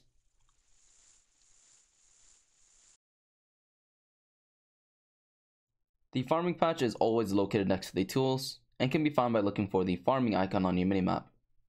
You can harvest your herbs here by planting the corresponding seeds. For those of you that are just learning to solo raid, I would highly recommend over prepping. This is so that you can suicide more supplies inside of Olm and have a better chance of surviving. To start off, we're going to start making the overloads. I've assorted my inventory to make it visually easier to explain, but it doesn't need to be similar. First off, you're going to need 3 gold bars, 1 Noxifer, and 3 water-filled gourd vials to make 1 overload, as well as the corresponding secondaries. To make 1, you have to make sure you make the elder potions first, using the stinkhorn mushrooms. After that's finished, you make the Kodai potions with the endarkened juice, the purple secondary. After that, twisted potions with the Sicily. After that, it's just as easy as using the Noxifer on the potions. Be very careful not to click the potions before the herb, because you'll probably drink it and you'll have to start all over. Use the Noxifer on any of the 3 boost potions, and you'll make yourself an overload. Prepping supplies for Olm is just as easy as making the overloads. However, some people kind of get confused with 3 different secondaries. Personally, I like to think of the red stinkhorn mushroom as the restores, because it's pretty much the similar color schemes. After that, I look at the endarkened juice and look at the cork on the top. It reminds me of a yellowish color like the brew, and this is what you need to make the brews. The remaining one is Sicily, and this is what you use to make prayer enhances. If this is your first time learning solo raids, I would highly recommend suiciding supplies inside of Olm, and you have a higher chance of surviving and you won't lose as many points. Over time, you won't need the supplies as much in the middle, and eventually you'll just stop grabbing them all together. At that point, you can stop suiciding your supplies and start going into the Olm with just your inventory alone. I recommend suiciding in the middle of the room and dropping the supplies instead of just dying. This is so that you have a separate pile of your supplies, and it's visually easier to grab if everything seems to become too hectic. You can ignore this item in the bottom right, as it's just an Oculus orb. I use this item to make my solo raids guide, so don't worry about it too much. Once you've finished prep, you're finally ready to take on the Great Olm. Make sure to have all your gear on you, and don't forget anything, because if you do, you can't actually leave the room during the middle of the fight unless you die. I like to keep my mage gear at the top while equipping my melee gear. I like to keep my range gear at the bottom. You don't use range until the final phase, so it's easier to have it at the bottom, in my opinion. If you do not have the twisted bow, make sure you have your Dragon Hunter crossbow or your blowpipe on you. Because I use the twisted bow, I can bake my blowpipe freely. If you're just learning, make sure you have both your staminas on you. Make sure you have 4 restores, 1 overload, and 1 enhance, and all the brews you need. Once you really get used to solo raids, you'll only ever really need 3 restores, 1 prayer enhance, and 1 overload, but for the sake of learning, I would bring in 4. Every time you drink your overload, you need to make sure you drink your enhance. Try to keep them matched up at all times. First you want to overload, and drink a full brew, right when you can. After the brew is over, you can drink a restore and drop it, or put it in the chest. If you're just learning, you can replace your overload and enhance, because the fight might take a bit longer than you expected. Once that's finished, fill the rest of your inventory up with brews, and you're ready to go down and face the Olm.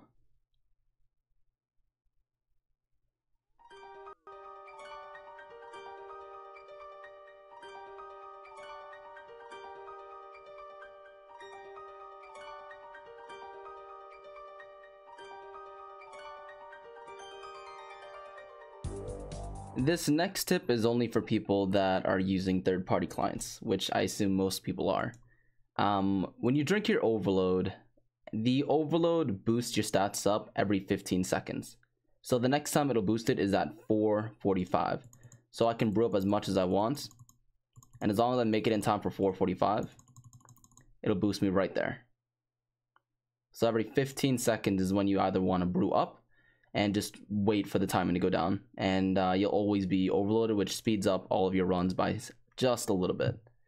So the next 15 seconds at 4:30, and your booster back up. The Great Olm is the most difficult challenge when facing the Chambers of Xeric, and with it comes a lot of different mechanics and time spent. If there is one thing I can tell anyone learning solo raids, is to take their time and not get too angry with themselves, as doing a solo Olm is much more difficult than doing it in a team. First, I'll be going over the 3 different phases that Olm can rise with during your fight. Before starting your fight, it is very important to understand how the phases work in a solo raid. In a solo raid, you get 3 phases. The first phase, the second phase, and the final phase. But there are 3 different types of phases as well. The 3 different phases are the Crystal phase, the Acid phase, and the Flame phase. Each phase specific attack only happens on that phase as well as the final phase. Because there are 3 phases, you'll only get 2 different phases and the final phase, which means one raid you can have the Crystal phase and the Acid phase including the final phase, or vice versa, the Acid phase, the Flame phase, and the final phase. The 2 phases that it chooses is random, so you can't really predict what phase you're going to get. There are only 2 different phase specific attacks depending on which phase you get, and it is very important in understanding what they do and how to avoid them. During the Crystal phase, there is the Falling Crystals and the Crystal Bomb. During the Acid phase, there is the Acid Drip and the Acid Spray. And during the Flame phase, there is the Flame Burn and the Flame Wall. During the final phase, all phase specific attacks can happen. This means that the Great Olm doesn't actually rise with the phase. It can tag you with Falling Crystals, throw Crystal Bombs at you, tag you with Acid Drip, spray acid at you, tag you with Flame Burn, and even throw a Flame Wall. Sometimes the melee hand will heal, but you can actually avoid that and skip cycles, which I'll be explaining later. After you've defeated the final phase, the head phase will happen, and you'll be needing to range that phase. Falling Crystals will happen, and that's an area of effect which you need to dodge. And again, all phase specific attacks can happen all at once during this. During your fight, the Great Olm has non-phase specific attacks. This means that all of these attacks can happen on any phase regardless of what you're doing. These attacks include the Lightning Stun, the Portal Switch, and the Crystal Burst, which are considered special attacks. The regular base attacks include the Range Attack, Magic Attack, and Deadly Spheres.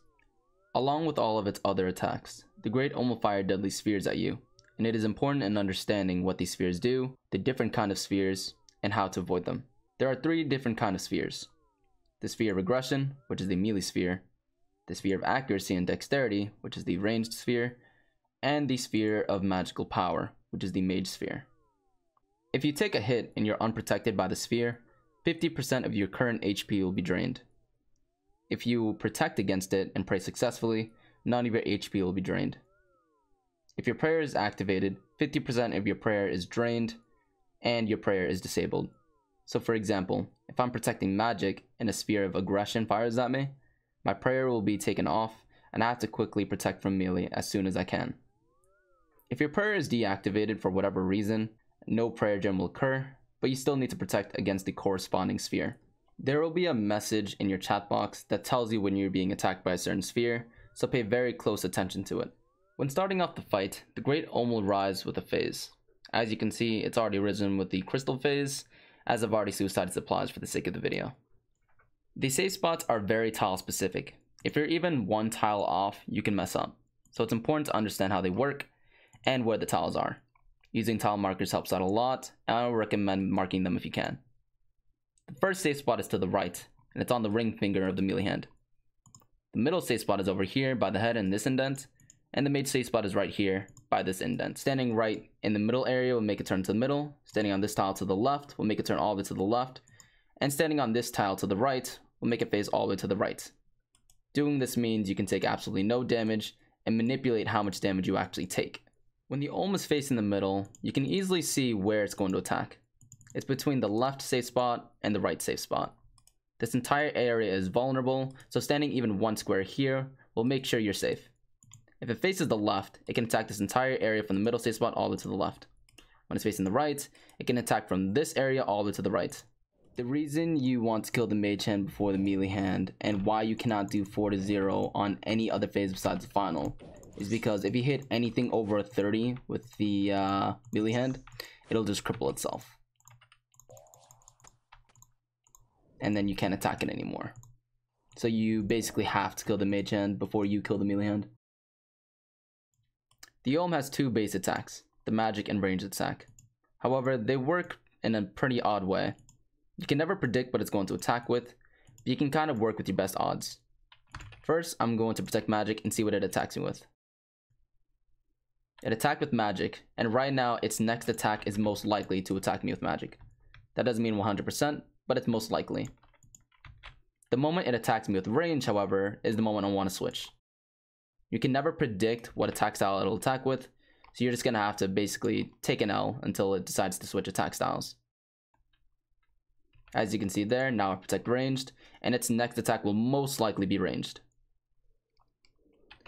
This is a Sphere of Aggression. As you can see, it turned off my prayers, drained my prayer by half, and I didn't take any damage because I prayed against it successfully. Again, in the chat box, it shows you a little message telling you exactly what sphere it's attacking you with. As of right now, I currently have my prayers disabled, but I'll be doing this for demonstration purposes. When the Olm fires an orb at me, my prayers will not be drained. However, as you can see, it damages me for half of my current HP.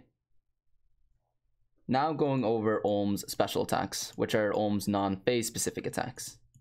These attacks can happen on any phase, and they work in a cycle, so they'll constantly repeat themselves over the fight. These attacks include the Lightning Stun, the Portal Swap, and the Crystal Burst. Lightning is very easy to dodge, as it's just moving on to another tile. Being on this tile, I just move one square this way, and I can dodge it. But there's a way to do it another way. If you time it right, you can run right through it. It takes a bit of practice, but I wouldn't recommend doing it if you're just learning. Failing to dodge lightnings mean it'll turn off all your prayers, and you'll take a bit of damage and you can't move for some time. Combined with other attacks, it can be kind of scary, so I wouldn't recommend running through it unless you're confident. Right after the lightning stun, the portal swap will happen. During the portal swap, you have to immediately zoom out and find the portal. For every tile you are away, you will take 5 damage, however if you're directly on top of it, you won't take any damage. You can always tell when to move off the moment you can. After stepping directly onto it, pay attention to your chat box. The moment a message says the teleport attack has no effect, you can run off. If timing it properly, you won't take any damage.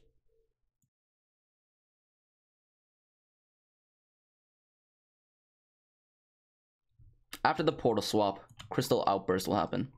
Crystals will spawn under your feet, and it's as easy as dodging it by moving one tile. However, if you don't dodge it, you'll take quite a bit of damage.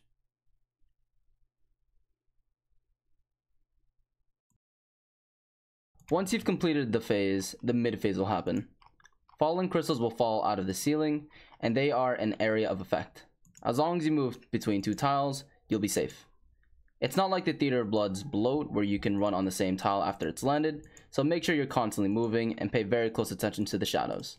On the final phase of Olm, another special attack will be added into the cycle. It'll be lightning, portals, and then the hand will start healing. You can try to attack the hand, but you'll only heal it. So you want to make sure that whenever it's healing, do not do any damage on this hand at all. Now, on the final phase of Olm, even though we are introduced to a completely new special in the cycle still continues as normal. However, if we turn the head at the same time a special occurs, you can actually skip the special and create an empty event. This is called skipping cycles or skipping specials, as when you skip the special, it moves on to the very next special in the cycle. Knowing this, we can manipulate it and actually skip certain attacks, doing methods like 4-1, 3-1, etc., which will be explained later. Knowing this can also mean that we completely skip the healing hand and we can constantly damage the melee hand without having to worry about it ever healing. But first, we must determine where we are in the cycle. Now that we know where we are in the cycle, we can determine that the healing hand will happen right after the portal swap. In order to skip the healing effect, we must turn the head the moment it's supposed to happen. As you can see, we just skipped the healing effect. This means we can attack the hand freely and not worry about it healing. However, the cycle still continues, and the crystal outburst will happen right now. At the time of making this video, it's important that I go over the healing graphical issue. This is a graphical glitch that occurs when doing the Olm fights, and it still isn't fixed today, but if it still isn't fixed, I should go over it. With each special attack, a certain icon appears over the Olm's hand. The lightning, the portal, the crystal outburst, everything. As you can see, that is the portal icon, and that means I need to go to the portals. After this will be the healing hand icon. What's important to understand is, if you skip the crystal effect, for whatever reason, the healing icon will still stay. So just watch us skip the crystal attack. We just skipped the crystal attack, but the healing icon is still there. We can freely attack the hand, however, it's not healing. This is simply just a graphical issue and can be completely ignored. Running the Mage hand is a very important method when doing solo raids. Even if you're a tick off, you mess it up. There's a couple ways to run the Mage hand, and I'll be making sure to demonstrate each and every possible way. When doing the Mage hand, it's important to understand that if you're even one tile off and you're not tile perfect, you will mess up the entire thing and you'll have to start from the beginning. The most common way to start is start from the long range at the ring finger. When you start, the moment Olm's head turns is the same tick you want to click on the Mage hand. After that, run to the middle safe spot and run back to the thumb area. Run back to the long range style and rinse and repeat.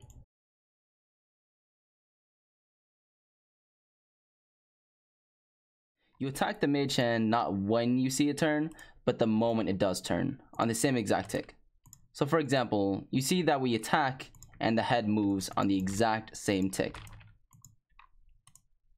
You can constantly continue the cycle and not lose any ticks at all, as the timing for the head turning is the same as the trident.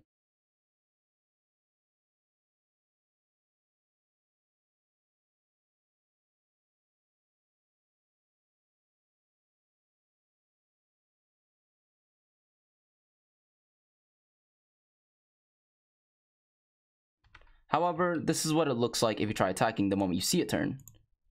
You'll be late every single time, and that's the exact opposite of what you want to do. But it's definitely worth the learn.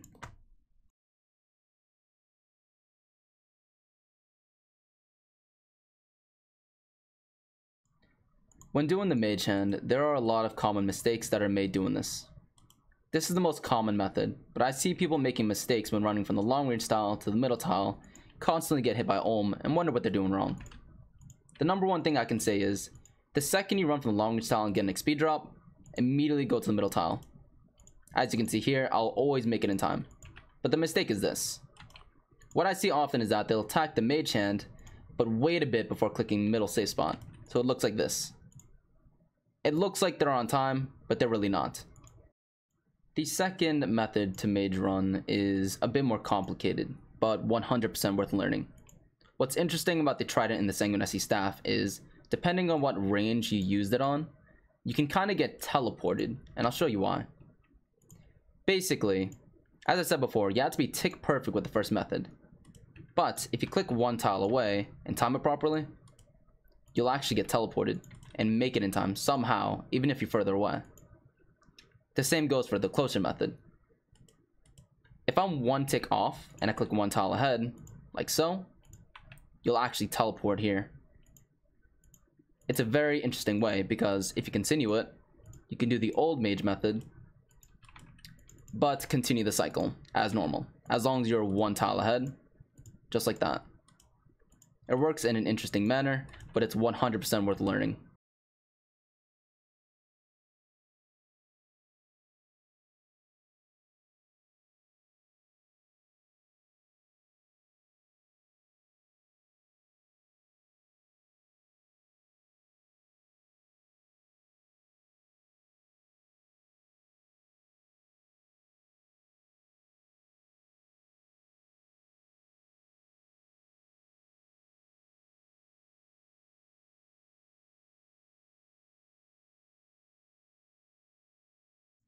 This is what it would look like if I splashed on the Mage hand, and I wasn't sure if the head was going to stay in the middle or turn left. It has a chance to do either. As you can see, I'm going to attack the Mage hand, but not get an XP drop. I have to try and catch myself and save myself to the left. But if it actually splashes and it turns to the left, this is what I do. Predict is going to go to the middle, but I can quickly save myself and go to the right. Doing it this way saves you damage, and you can quickly get yourself into the same cycle.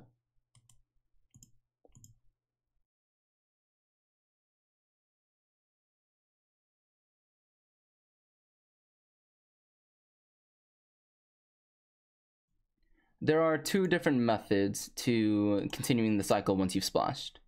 The first way is the most recommended, as you don't lose any DPS. However, you take a little bit of damage. It's simple as just not doing anything and just taking a hit right here. You continue the cycle as normal, but you might take a little extra damage. The second method is a bit different, as you mage the melee hand. It's only really worth it if you have a Sanguinesti staff, but you're most likely to splash anyways. Once you've splashed and go to the long range tile, mage the melee hand and it'll drag you just as if you mage the mage hand. This method isn't that recommended, but it exists if you want to use it.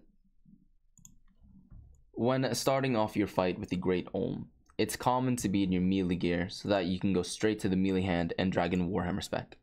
However, when you become more well-rounded with solo raids and learn how to run the mage and melee hand, there's a way to start off your fight to get the most amount of DPS as you can.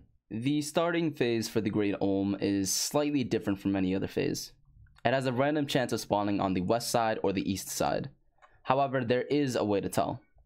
If you pay attention closely, you can kind of see a shadow spawn on either side of the hole, so you have to pay very close attention.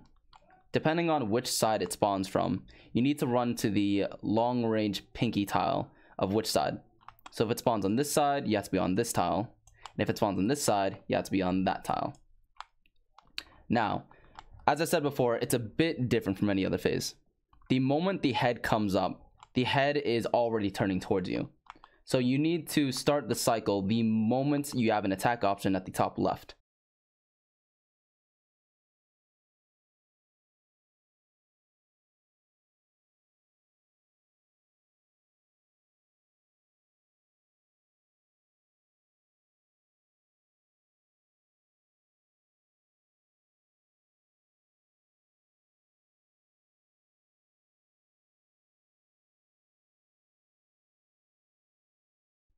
The moment I see the text option, switch into my Dragon Warhammer and continue into the cycle.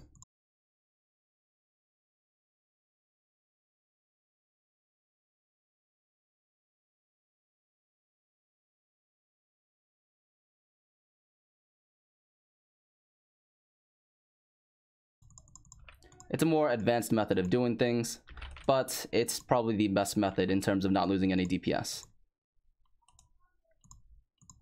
Now, I understand some people have problems when seeing the shadow when the Great Olm comes up. So I guess if you're having difficulties, play with your best odds. When starting off any other phase, it's pretty simple. You know that it's going to spawn on the opposite side. However, when you start, you can actually land 2 mage hits and then get into the Dragon Warhammer cycle.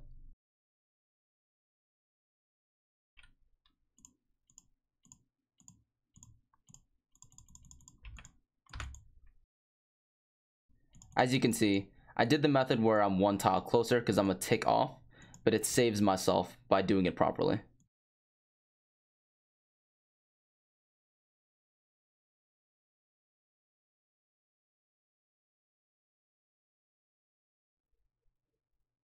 During the crystal phase, it can throw bombs at you. The bombs are area of effect, and the further you are away, the less damage you take, or no damage at all. If you stand on top of it, however, you'll be taking a huge 60 to the face. Sometimes Olm will tag you with fallen crystals. To dodge them, it's just as easy as moving 1 tile every few ticks. I'll be demonstrating how to constantly do DPS to the Great Olm as you're dodging these fallen crystals.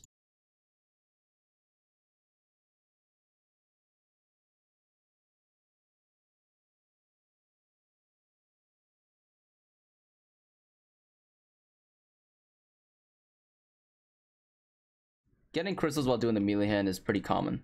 However, if you're constantly moving, you won't lose any DPS, and you're constantly dodging the crystals at the same time.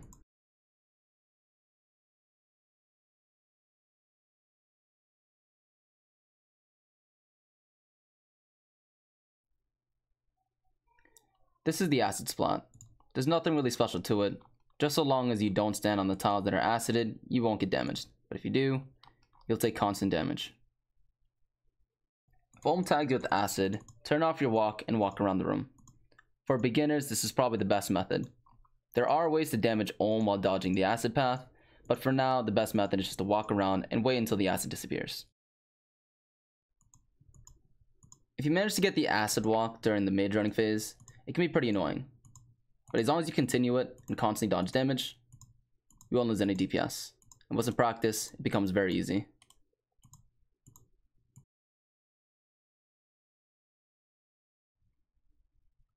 This is the Olm's burn attack. There's nothing you can do to dodge it or avoid it, you just kinda have to take it. The burn will damage you for 5 damage and lower your stats every few seconds, and you'll get about 5 burn with me's before it dissipates. This is the Olm's Flame Wall attack. In order to get out, douse the closest flames to you and run either side. As long as you have your water spells on you, you're perfectly safe. The first method in avoiding the Flame Wall is simple. The Flame Wall is 3 tiles wide, so as long as you are either against the wall or leading up to it while attacking the melee hand, the Flame Wall has no space to spread. You know you've done it successfully when the Great Olm fires an empty attack at you, almost like an empty event, and nothing happens. Just like so. This means that the Flame Wall would have happened, however you've dodged it successfully and nothing has happened. The second method in avoiding the Flame Wall is the method that I personally like using. However, it requires a bit of timing.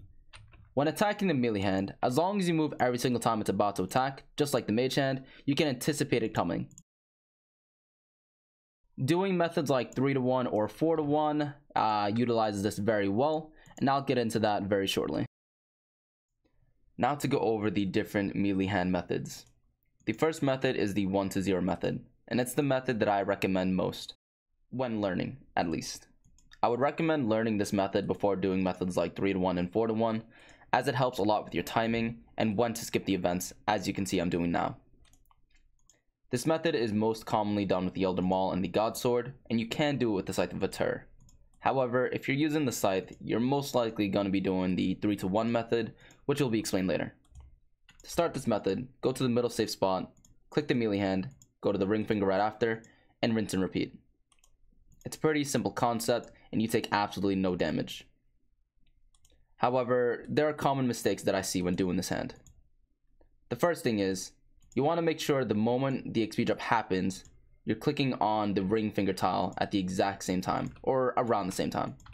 So if you pay attention, XP drop and my click happen at around the same time.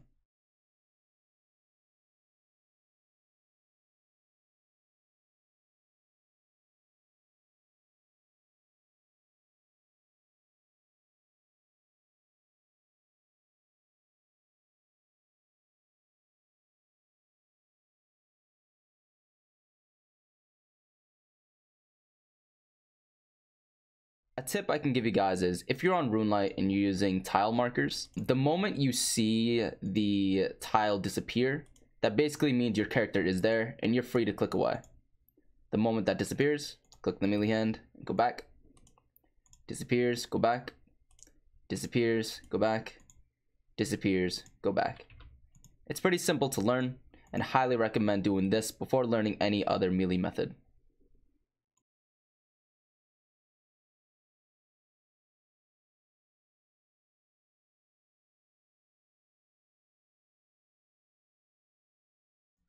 I can't stress enough that when doing the 1-to-0 method, you need to be on the middle safe spot. And I'll show you why. If you try to start on the ring finger, attack the hand, and then go to the middle safe spot, you'll get hit every single time. The method is basically mandatory to start in the middle safe spot, attacking the melee hand, going to the ring finger, and rinse and repeating that way. Not starting from here and running over here. The tip that I want to give for 1-to-0 is you want to click the melee hand the moment the head turns, and not when you see it turn, similar to the mage hand. So for example, the same exact time it turns, just like that. Again, the same exact time it turns. Now this is what it'll look like if you attack the hand after you see it turn. You will never make it in time to the ring finger. And that is the incorrect way of doing it. Now we'll be taking a look at the 3-to-1 method. The 3-to-1 method is superior to the 1-to-0 method, as it speeds up your fight by quite a bit. 3-to-1 basically means you're giving the Olm hand 3 hits while taking 1 hit from the Olm head. Something that's important to understand when doing this method is you need to constantly skip the events, as you see here, while also doing DPS to the melee hand. You'll also see me taking a step back, as it's to anticipate any crystals falling or the acid walk. You'll also see me running at the exact same time the Olm makes an attack, and this is to anticipate the flame wall, as I've explained earlier.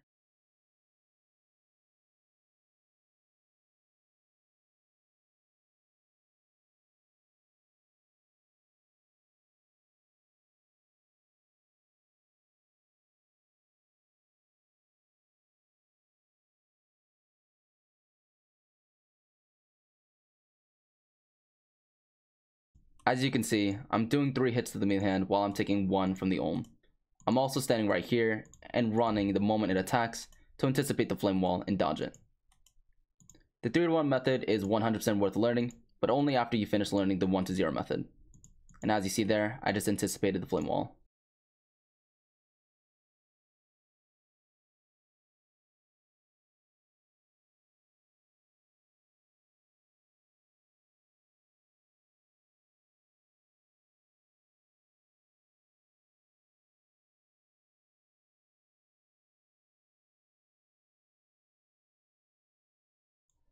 Now I will be demonstrating how to skip cycles and determine where you are in the cycle live. As you can see on the left, you can follow along with me and it's very easy to understand visually. As you can see, we just got the Crystal Outburst, so we'll get a base attack, an empty event right now, and then another base attack. After that, we'll get the Lightning Stun special. We'll get another base attack, an empty event, another base attack, and right after, the Portal Swap. Once Portal Swap is over, we get another base attack, another empty event, a base attack, and then the hand will start to heal. Again, another base attack, an empty event, another base attack, and then the Crystal Outburst will happen. Soon after this, the cycle will just rinse and repeat. Now I'll be demonstrating how to skip the specials. As you can see, this is a base attack, and then the Lightning Stun. We'll get a base attack, an empty event, and then a base attack. After that will be the special. As you can see, it should have been the Portal Swap, but because we turned the head at a certain time, we didn't get that. We got a base attack, an empty event, a base attack, and now the healing hand. Now to skip the next special. Base attack, empty event, base attack, and then the Crystal Outburst. But as you can see, we just skipped the Crystal Outburst. Base attack, empty event, base attack, Lightning Stun.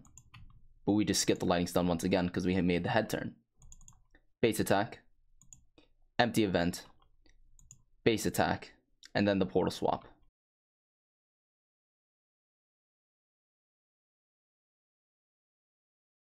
Now, there is very common confusion when it comes to getting 2 base attacks from the Great Olm back to back, and people are wondering what they're doing wrong. However, nothing is being done wrong. This basically means the Great Olm is trying to catch up with itself with where it's at in the cycle, and it basically double attacks and moves the attack onto the next event. As you can see, everything on this list is an event: the special, the base attack, and the empty event. So it'll try to double hit and move the event to the next event. So for example, if we skip the base attack and go to the Lightning Stun, the base attack and the Lightning Stun will happen at the same time, and it'll go right into a base attack right after. So let's see where we are in the cycle. We just got the healing hand effect. We have a base attack, a base attack. Now we should have the Crystal Swap. After this, a base attack, an empty event, and a base attack. But let's skip that. The base attack will be delayed to the next event, which is the Lightning Stun, and double hit me, as you can see here.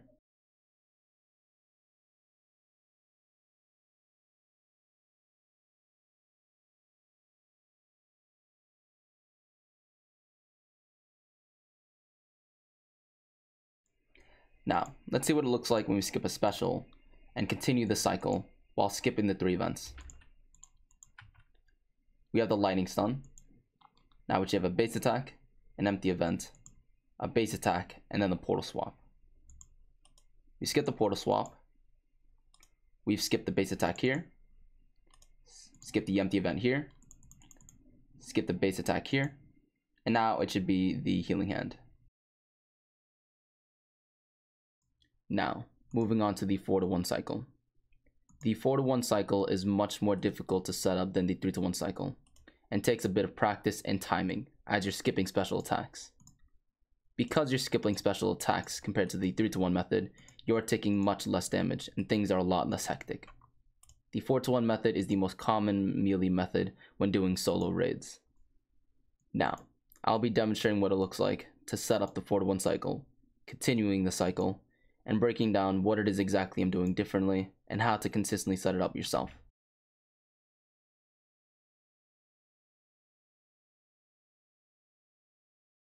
As you can see, I am currently in the 4-1 cycle. I can hit the Olm's melee hand 4 times and only take 1 hit from it.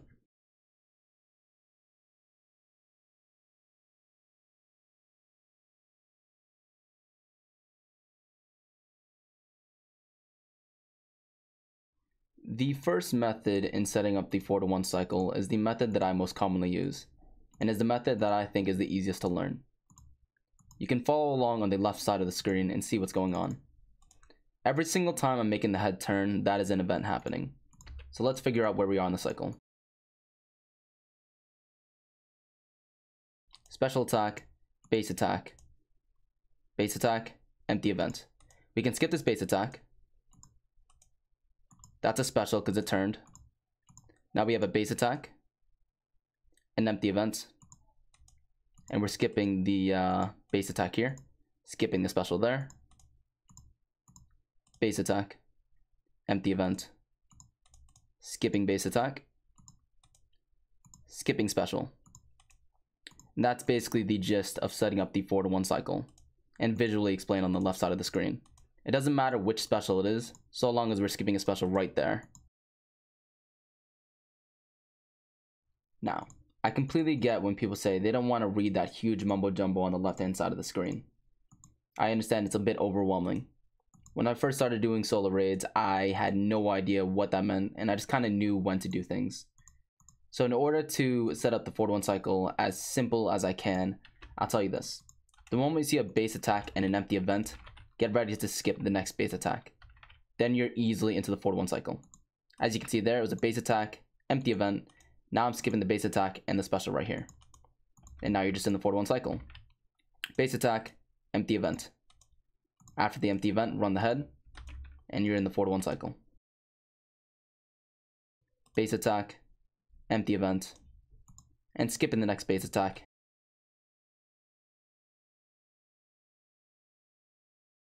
Another method in setting up the 4-1 cycle in a simple manner is waiting for 2 base attacks to happen in quick succession and dealing with it from there.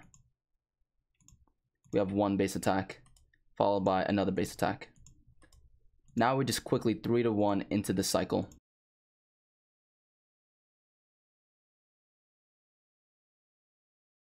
And now the 4-1 cycle is set.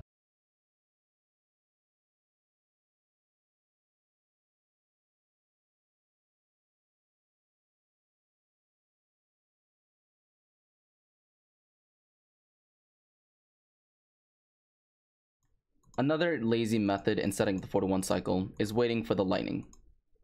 You can see that there's lightning, and now that'll be a base attack and an empty event right here. Now you want to run the head as if you're going to skip that base attack and skip this special right here. And now the 4-1 is set.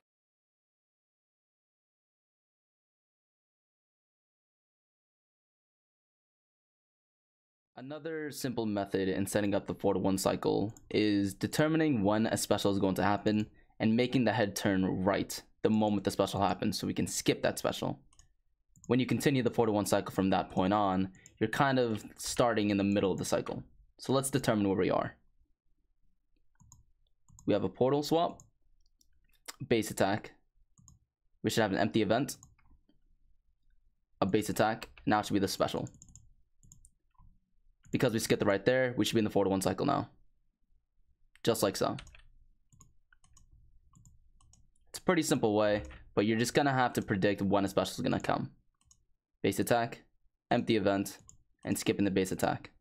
And skipping the special when it turns right there. The pathing for the 4-1 cycle is really important in learning how to do it. The pathing that I do basically anticipates the flame wall by running over here, but also anticipates the acid walk. Now, I'll demonstrate what it looks like to 4-1 with the acid walk in the next clip.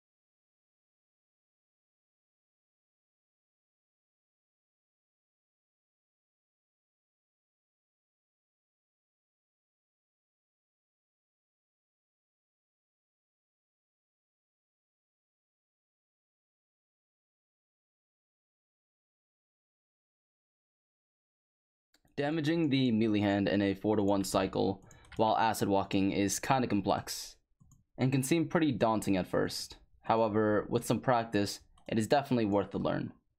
Now, I'll demonstrate what it looks like to dodge the flame wall with the exact same pathing.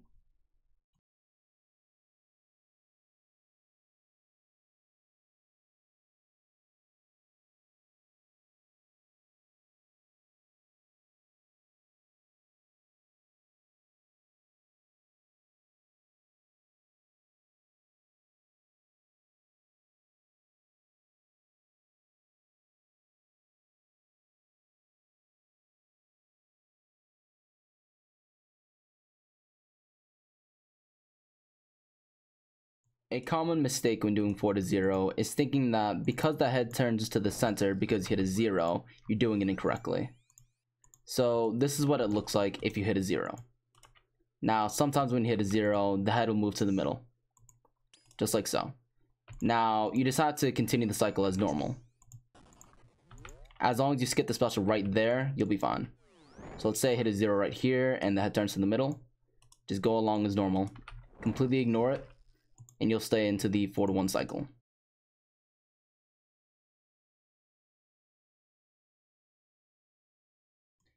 Now that we've gone over the 4-to-1 cycle and the different methods on how to set it up, we must go over what is a Scuffed Olm. Now, a Scuffed Olm seems like a weird term, but in actuality it does exist. Knowing what a Scuffed Olm is isn't the most important thing in the world, but it does change some mechanics when doing the 4-to-1 cycle. Thanks to our friend Lake, he actually reached out to me and decided that, we should add what a Scuffed Olm is. So I'll be kind of reading off his explanation of what it is. Scuffed Olm affects some timing on different things. The falling crystals during the crystal phase, crystals between the phases, the area of effect. The flame walls are all a tick later, and the bombs are a bit weird as well. Basically, everything is delayed by a tick. Now, in order to avoid this, you just kind of have to work around it. No one knows what causes a Scuffed Olm, so you're just gonna have to recognize it and try to figure out a way on how to figure out a different 4-to-1 path, which I'll be showing you momentarily. As you just saw, the non-Scuffed Olm flame wall, dissipates as normal, and you can continue the 4-to-1 cycle as normal. But now I'll show you what it looks like during a Scuffed Olm.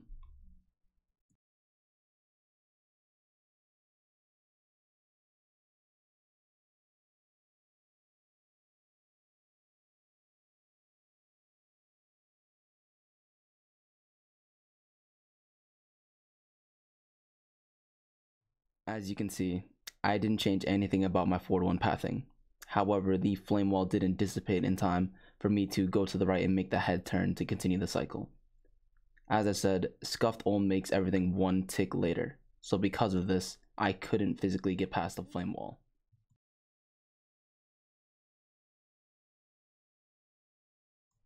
The pathing for the Scuffed Olm 4-to-1 cycle is a bit different from the original pathing, however not too different. Instead of staying at the ring finger, we go one tile further and go to the pinky tile. This is so that we have time for the flame wall to dissipate on this side of the Great Olm. However, if you're on the other side of the Great Olm, then the flame wall doesn't spawn at all. As you can see there, you have time to anticipate it, have the flame wall disappear, and get right back into the cycle. Standing on this tile means you're also ready for the acid path, which I'll show you guys in the next clip.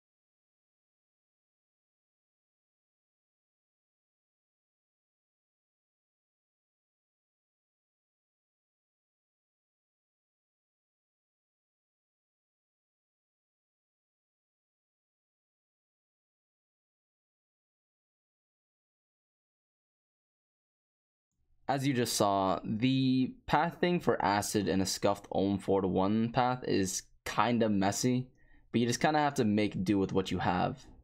The next clip will show you guys what the Flame Wall would look like when you're doing the Scuffed Olm path in the 4-1 cycle.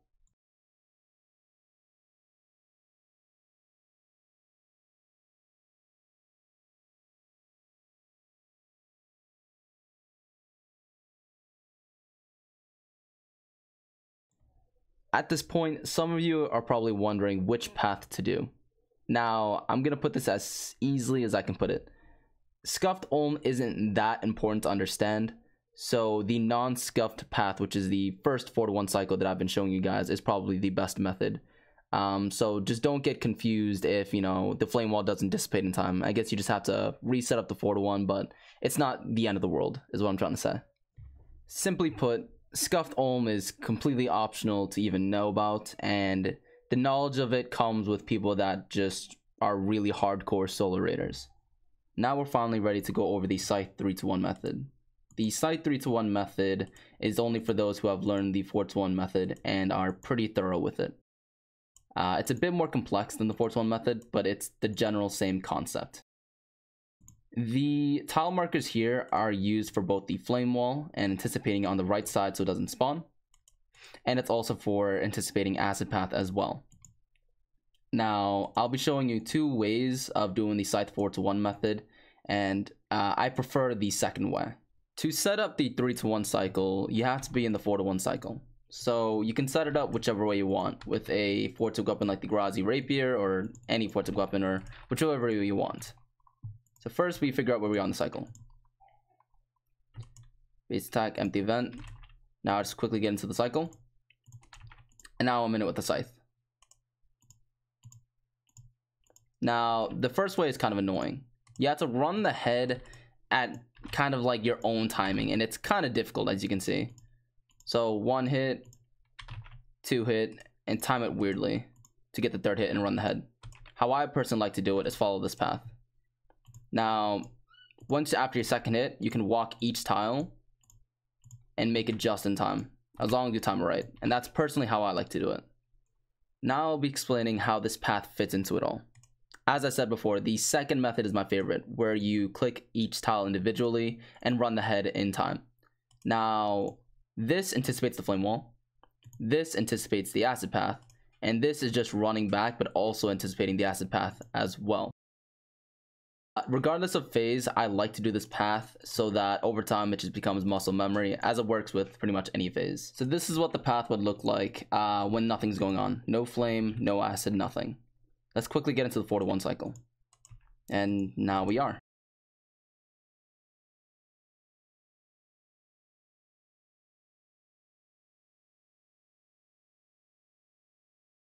It's a pretty simple path. It's the path that I came up with on my own, and I personally love it more than anything. It's very comfortable to use, very easy to memorize, and it works for everything.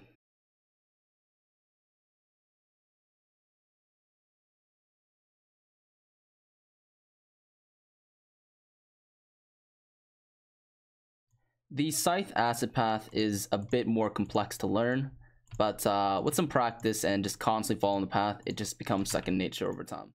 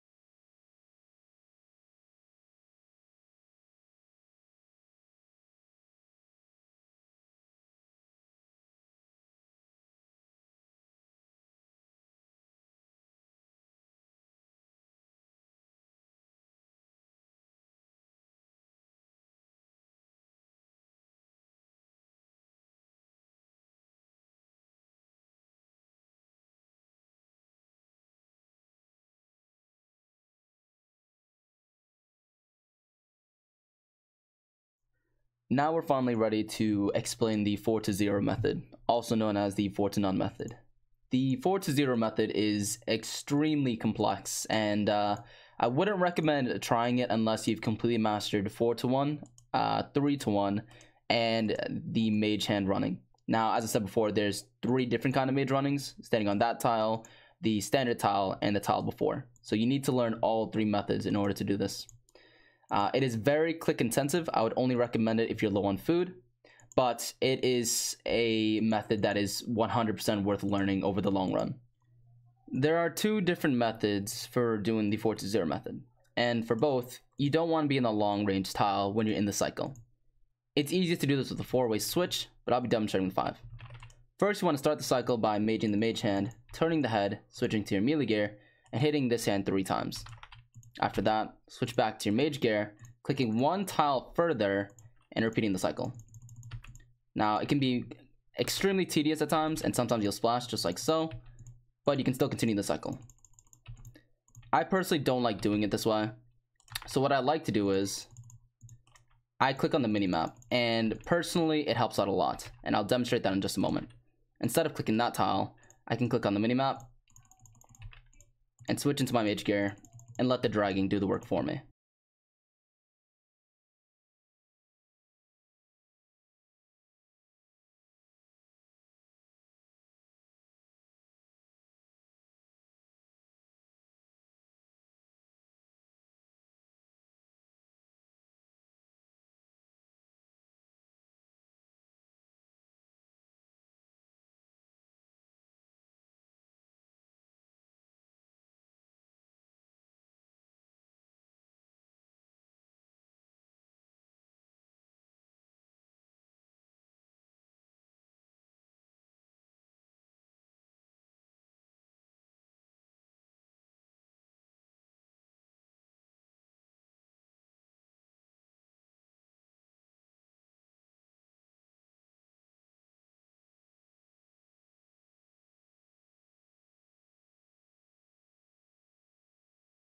The next method is a bit more click intensive, and I'm not a big fan of it. However, it does save you some run energy, and for those hardcore raiders out there that want to test themselves, go for it. Instead of being 1 tile further away, you actually want to be 1 tile closer, which means you're adding in an extra click into the cycle, and I personally don't like it, but for those that want to challenge themselves, go for it.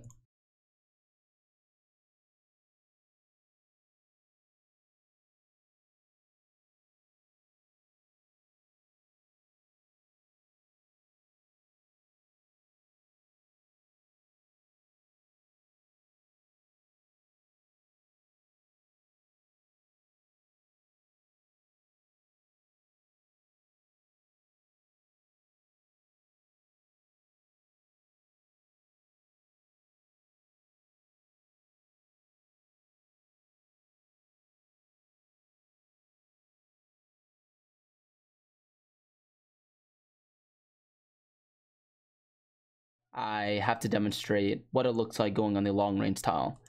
As I said before, being a tile ahead or being a tile closer helps you catch up with yourself in the 4 to 0 cycle. However, if you try to do it on the long range tile, you won't make it in time because you're a tick off of the normal mage cycle, just like so. As you can see, you're already late and the head is already turned, which means you'll never make it in time unless you're a tile ahead or a tile away.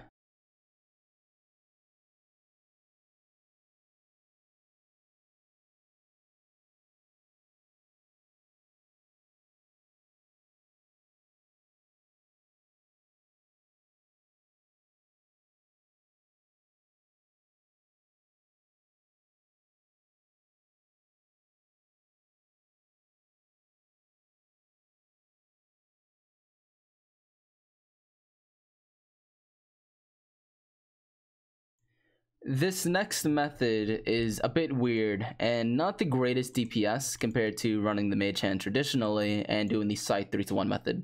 However, I thought I would add this in just for the sake of the guide. It's a method that I personally came up with, but as I said before, it's not that great and a bit more complex and click intensive. This essentially consists of constantly switching in between your gear and in between hands so that you never take any damage from the Great Olm. It's a mixture between all the methods that I've discussed today, so it might be a little more difficult to get used to.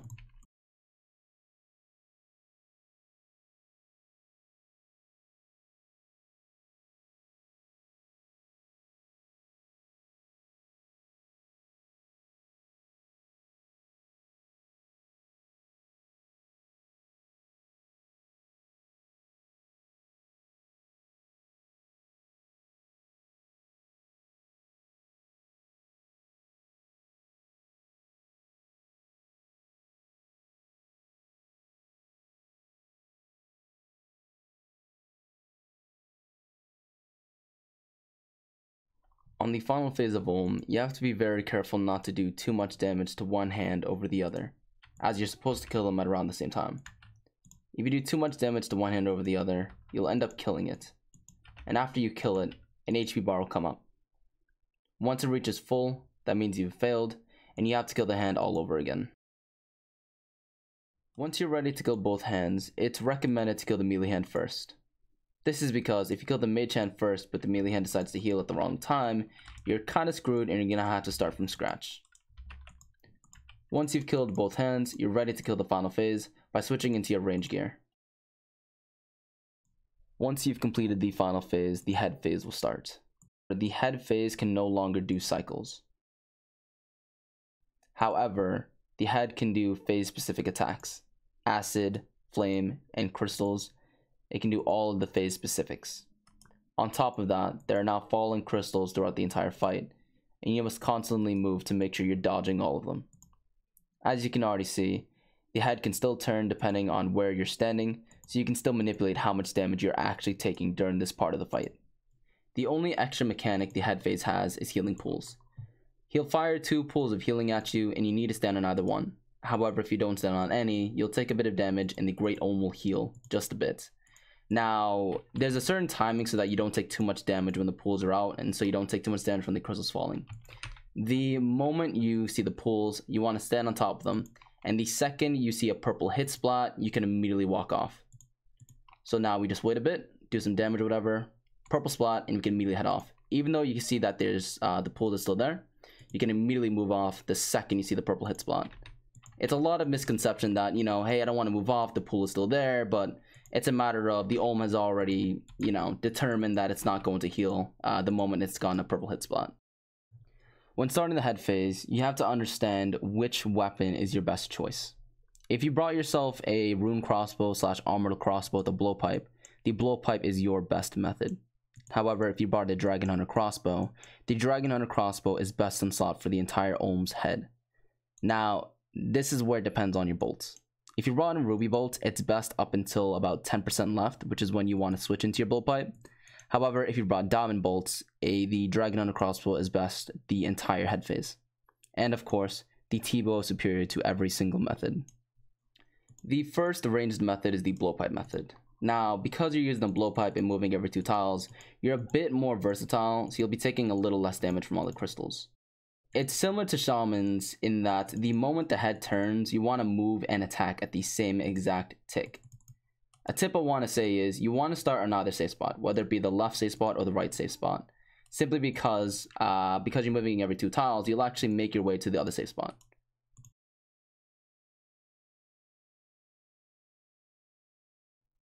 The second it turned, move and attack the blowpipe at the same time, and constantly make your way to the other safe spot, just in time for the head to turn, and you can just rinse and repeat all the way until the head phase is over. Just in time for the head to turn, and you've made your way to the other side. Before I demonstrate the next methods, I need to make it very clear that the T-bow and any other crossbow on rapid are the same exact ticks and timing. So whichever method that I'm doing, it doesn't matter if I'm using the T-bow or the crossbow, it's the same exact concept. This next method is only really when you're low on food and need to save yourself supplies, as the DPS on this method isn't as good as the next method I'll be showing you guys. Now, if you want to do this method so that you can practice and not take so much damage, and of course maybe practice on your timings, I would highly suggest it. The gist of it is basically blowpiping and then switching into your T-bow or crossbow on the safe spot, and then repeating the cycle. Blowpipe once, switching into your T-bow crossbow, and run back. As I said before, the timing for the T-bow and crossbow are the same, so it doesn't matter which weapon you're using. Blowpipe once, T-bow or crossbow, and repeat the cycle.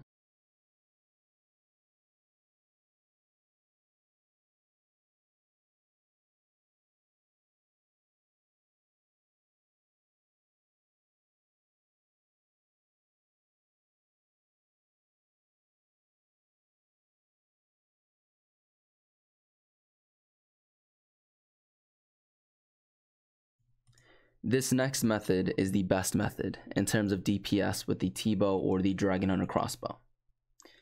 You take a little bit of damage, but it's worth it in terms of speeding up the entirety of your fight. The timing is similar as to blowpipe into T-bow or bow, but it's not all the same. And you have to make very good use of your safe spots. This method basically consists of constantly attacking when you're ready to attack, and maximizing input while minimizing the damage you get from the Great Olm.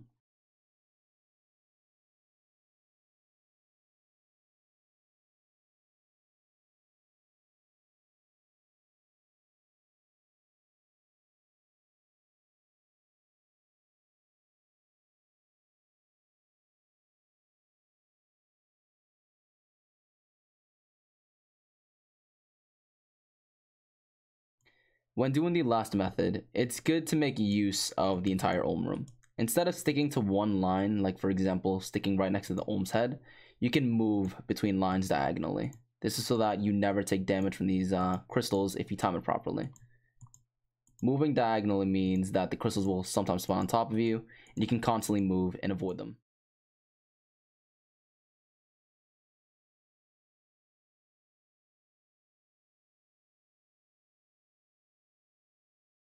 Upon raid completion, you'll either get the standard loot or a special loot. If you get a special unique loot, it'll notify you in the chat by a special broadcast through your clan chat. As you can see, I'm probably not going to get anything as I spent 2 hours in this raid just getting clips for this guide. Now, if you guys want to surprise yourself in a different manner, once you complete the raid, if you get a white light, that means you didn't get a single unique item. However, if you get a purple light,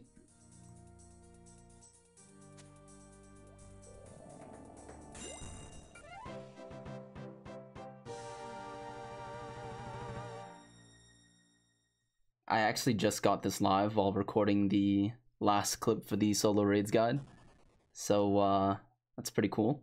Now don't go anywhere just yet, I have a few things you might all want to hear.